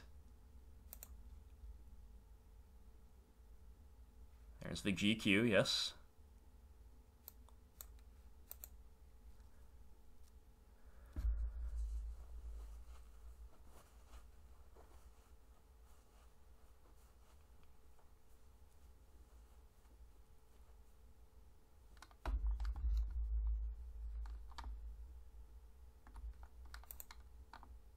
Main phasing it against our tapped manland, you got it. I'm also... oh, to enable a renegade. Sure. I'm also definitely just eating all of their lands, I think, with the Skoos here as well, because they do play Knight of the Reliquary, and that matters.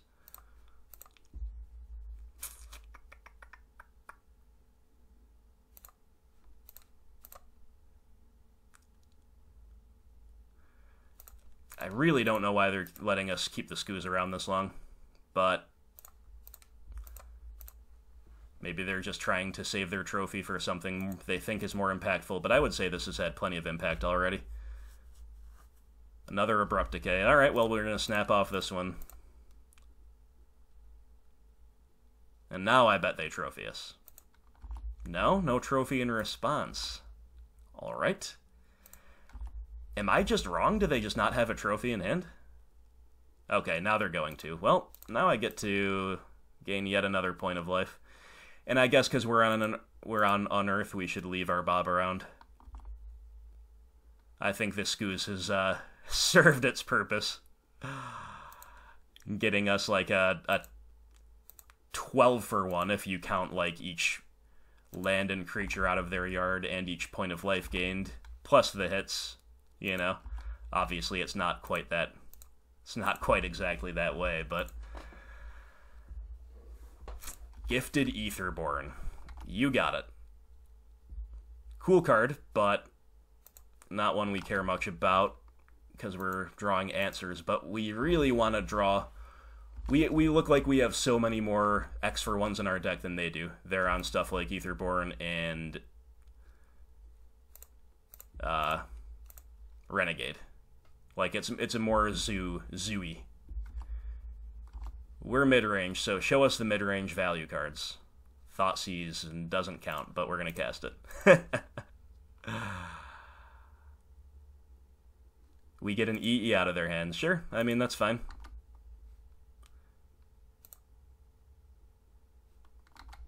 They've got GQ in hand.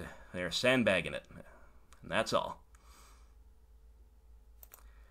So, very grindy game. It should be only a matter of time before we draw like a Planeswalker or a Tireless Tracker. That's really all we need to take this game over. There's the GQ.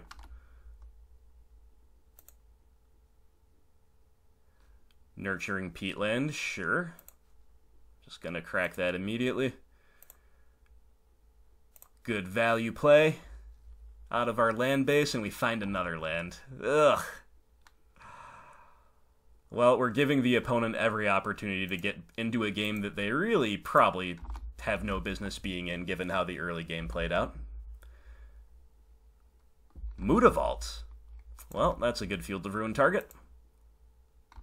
No reason to do it right this second, though. Again, we hope for a tracker so we can get value off of some of this stuff. Tarmogoyf's a fine draw.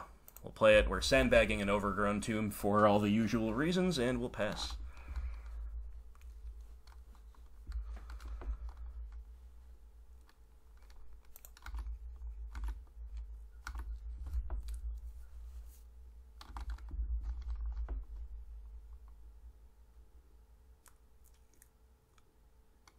They play Path in this deck too, huh? Okay. We're out of basics. Mutavault.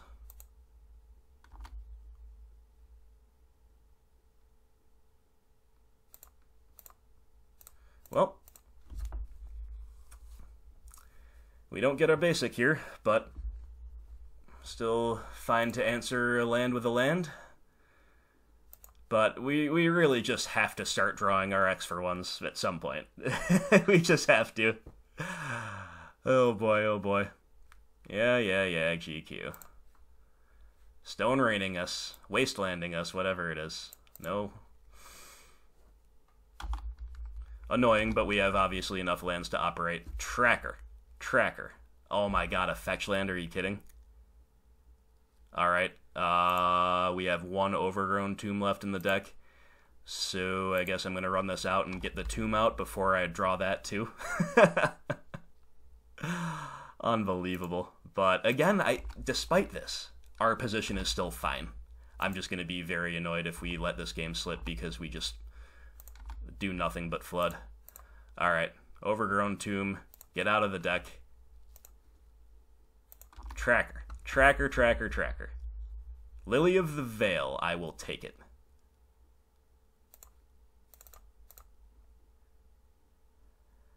I guess we're pitching a land and hanging on to this Decay, just in case they have a creature for next turn, but with our luck, we will probably draw a Tracker now. To be fair, the opponent's looking a little flooded themselves, right? And Liliana's gonna be awesome here. One imagines they could have another Trophy or Decay. We've seen them so far. Just Trophy, I guess, no Decay. Collective Brutality. Draining us and taking our Decay away, sure. Don't really care unless their last card is an answer to Lily. It's a Narnam Renegade. That's not an answer to Lily. We can edict you away, my friend. I called it, didn't I? Tracker right after the flood, but it's still pretty good. Still really good. So I'm not mad. I'm just pointing it out. Oh man, we're seeing all kinds of crazy decks. Alright, now we could draw land we don't. It's Brutality. Sure, we'll just drain them back. Drain you right back. Take our Lily up, which admittedly is really nice to keep her around against a deck like this. And get busy with our Balduvian Barbarians.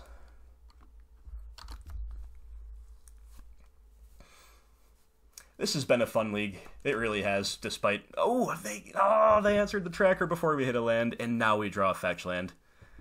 Guys, my tilt can't be contained anymore.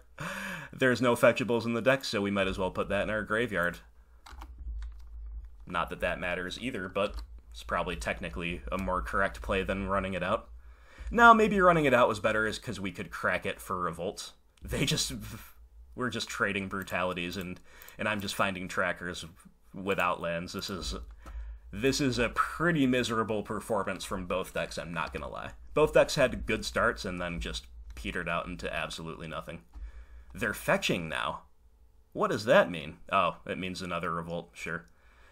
Okay, well, pretty clear. Push. Tick up. Balduvian Barbarians attack. Okay, I mean, again, our position's fine. But it's been such a haphazard progression. There's the concession. Alright, it's good enough.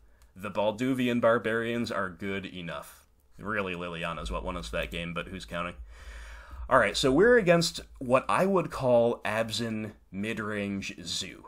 So it looks like it's trading away the X-for-1 potential of things like Planeswalkers and Lingering Souls and Tireless Tracker that you would normally see in Abzan, and instead it's playing more efficient threats like Narnam Renegade and like Gifted Aetherborn and Knight of the Reliquary. So it's kind of like, yeah, it's like, let's just call it Abzan Aggro, because it's like a meeting point between Zoo and Midrange, but maybe Aggro implies it's not as interactive, whereas it actually is very interactive. So what do we like?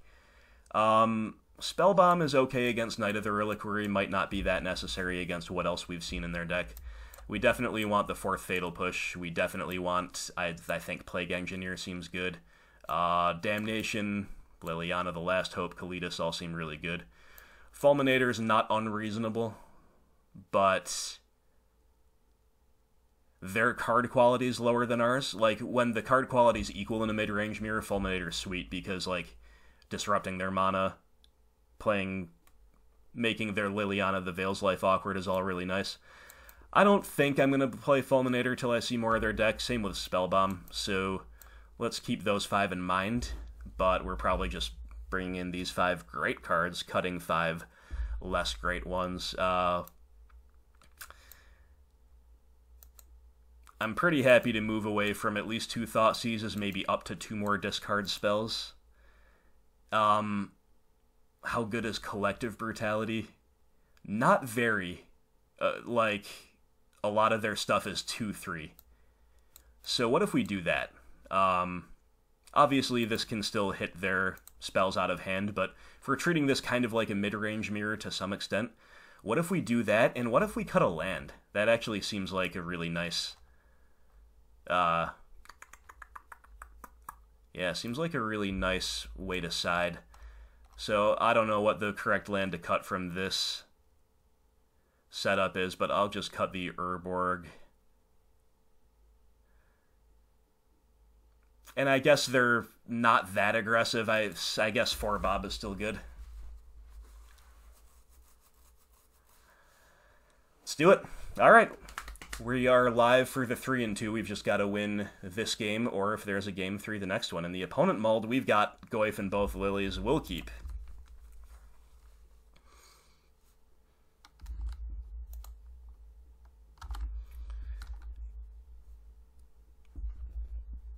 Turn 1, Narnum Renegade, or discard? Well, it's not Narnum Renegade, because they got the Godless Shrine. White.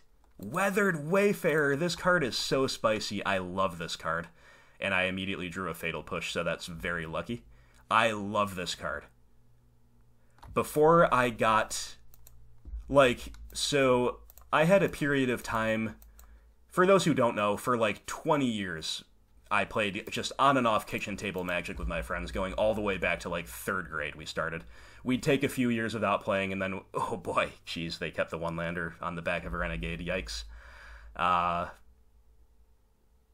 we'll play Goyf here. Looks like we got this one wrapped up.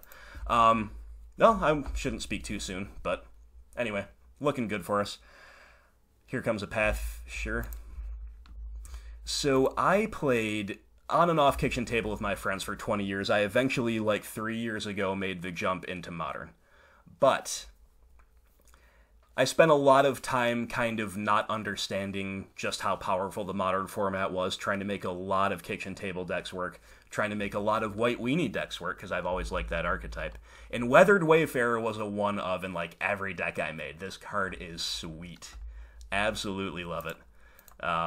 But we took care of it, and now it's a Liliana time, which is obviously great against a mono-screwed opponent. Whatever, we'll pitch Tomb, play Marsh. Doesn't matter much.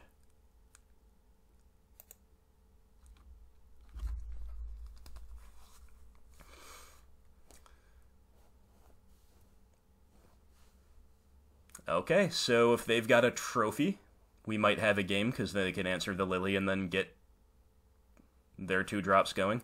And that's indeed what's going on, so fair enough. A real game it is. We're obviously very ahead on resources, but our hand kind of sucks. Unearth. Fine one in the matchup, but I think it's actually correct right here to just cycle it. Cycle it into a Tarmogoyf, which is a good play.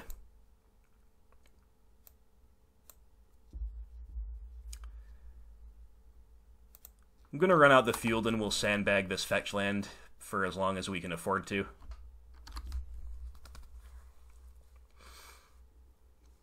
If they have an answer for Goyf, I really hope it's not another path. I really hope it's something that puts it in the graveyard. Arena! Oh, the opponent's deck is so spicy. It's so incredibly spicy. Alright, hit you with a 5-6, if we can. Trophy? Beautiful. That's just beautiful. We get it. Well, we're out of basics, but what can you do about that? Okay, so new plan is to once again get the last Overgrown Tomb, the last fetchable out of our deck. So I think it's actually correct to do that before we mill with Liliana.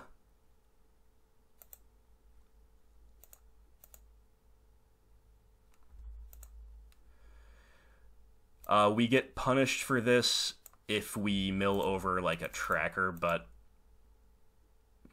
if you're not playing around one thing, you're playing around the other. Oh my god, wouldn't you know it? Why do I say these things out loud? We are just going to sandbag that tracker because we've got a land in hand, I guess. And that also lets us hold up Field of Ruin, which could either take them off of white or black, or just off of Arena. Dark Confidant, sure. That's very bad against us. And I'm not going to activate Field because I don't want to give them any colored mana. That's very bad against a Liliana the Last Hope. So Inquisition is actually a pretty good draw here. Knight and Narnum Renegade will take the Knight. Kill the Bob. Play the Tracker. Make a clue. Living the dream over here, my friends. Living the absolute dream. That's a concession from the opponent. Alright. So we had our rough spots in this league. We had our rough spots and no mistake. Dropping both post-side games against Dredge feels really bad, because I think that matchup is fine, games 2 and 3. Game 1 is the tough one, right? Game 1 is the real tough one, and we stomped them game 1. But we just kind of fell apart game 2, and also continued falling apart game 3. Just couldn't find the graveyard hate and took some mulligans while the opponent kept 7 both games. We also lost to that kind of Prison Tezzeret variant, which just has all the value in the world against us. Like, they've replaced some of the stuff we answer well with some of the stuff that we don't answer well. Like, they've replaced the Whirs and some of the techie artifacts, it seems, with Tezzerets and Damnations. I mean, that's pretty good against us. So those matchups felt tough. I think Dredge is still fine, but you know, Dredge will beat you some of the time, even with a lot of Grave Hate, and that happened to us here. So, tough breaks, but you know what? We kind of stomped that deck in round 5, which admittedly looks more like a brew, not particularly something that lines up well against us. I don't know what it would line up well against. Obviously, it's got a more proactive clock, but yeah, I don't know. I'm sure it's got its good matchups, but it seemed like a pretty nice one for us. And then we continue to beat Burn. I think I'm like 12-1 against Burn in leagues on this channel. Like, it's just a matchup I don't really need to dedicate slots to, although admittedly having main deck Collective Brutality was really nice for running into Burn. And then what made this league a success is the fact that we outground that Jund Loam deck. So, yeah, I think even though this was only a 3-2, this was actually a really, really cool debut league for Modern Horizons because, hey, 3-2, let's not knock it. That's still a positive record. That's still a fine result. You can never really be mad about a 3-2. And we saw the Plague Engineer, who admittedly didn't like hose anybody. We weren't against matchups where he was absolutely like an awesome card, and we didn't see him against Dredge where he could have made a difference. But against Burn, it did hit the field and it forced them to Helix the Engineer, which not only is great in general if Burn has to point spells at the board rather than your face, it also allowed us to use our other new tech of Unearth to buy back a Scoos and totally take over the game. So, new tech showing up all over the place. Unearth in general. Probably the MVP of this league, right? Like, it was never bad when we saw it. Like, it was usually really, really good when we saw it. And, like, the one time it wasn't, we just cycled it away and hit something good with it. So that was awesome. Collector Oof was potentially a good role player against that Tezzeret deck, but they just had the perfect curve out. Like, we didn't disrupt well enough to let Oof really shine, and at the end of the day, it was just kind of a 2-2 that was shutting off maybe a thing or two in their hand, and then they just played Tezzerets and we lost. So, Collector Oof, obviously better against the real Prison deck, or I guess the more traditional Prison deck, better against Affinity, better against Hardened Scales, against Tron. That's why he's here. And a lot of people are saying to play 2. You know, I think playing 2 is fine, but I also don't think I'm wrong to start off by thinking maybe 1 is the sweet spot, because, you know, how common are those matchups really, and how terrible are they for us? I don't really know. Obviously, there's a lot of flexibility in this deck. You can do whatever you want, but I think, yeah, Oof was fine. It was cool that we saw him in the opening hand against the match where we brought him in. We just didn't have enough to make it work. And, of course, the other piece of new technology was nurturing Peatland, and hey, we beat Burn with Peatland in our deck, and it didn't hurt us anywhere else. It would have been, like, the matches we lost were mostly due to flooding, and if we had happened to draw the Peatland instead of non-Peatland lands, well, we could have even gotten out of the floods, right? So, Peatland was awesome where it was awesome, you know, just cashing in for a new card, you can't argue with that. So, guys, even though it's a 3-2, I am calling this a success. This was a really nice run out for our new technology, and I had a lot of fun. And of course, I hope you did too, so let me know what you thought about everything as always. Let me know what you want to see me play next. I'm at your mercy, especially if you're a Patreon supporter. I do what you want, right? Basically, that's how it goes. So, you want to see me keep iterating with this list? Do you want to see me keep playing the stock list that I ran, that I had first in my most recent video?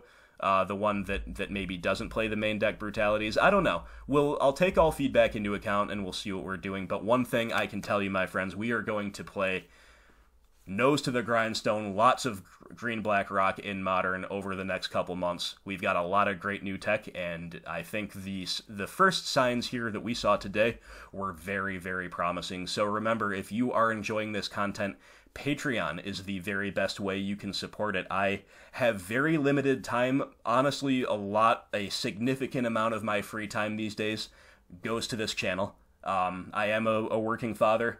I've got a lot of familial and job-related and social obligations as well.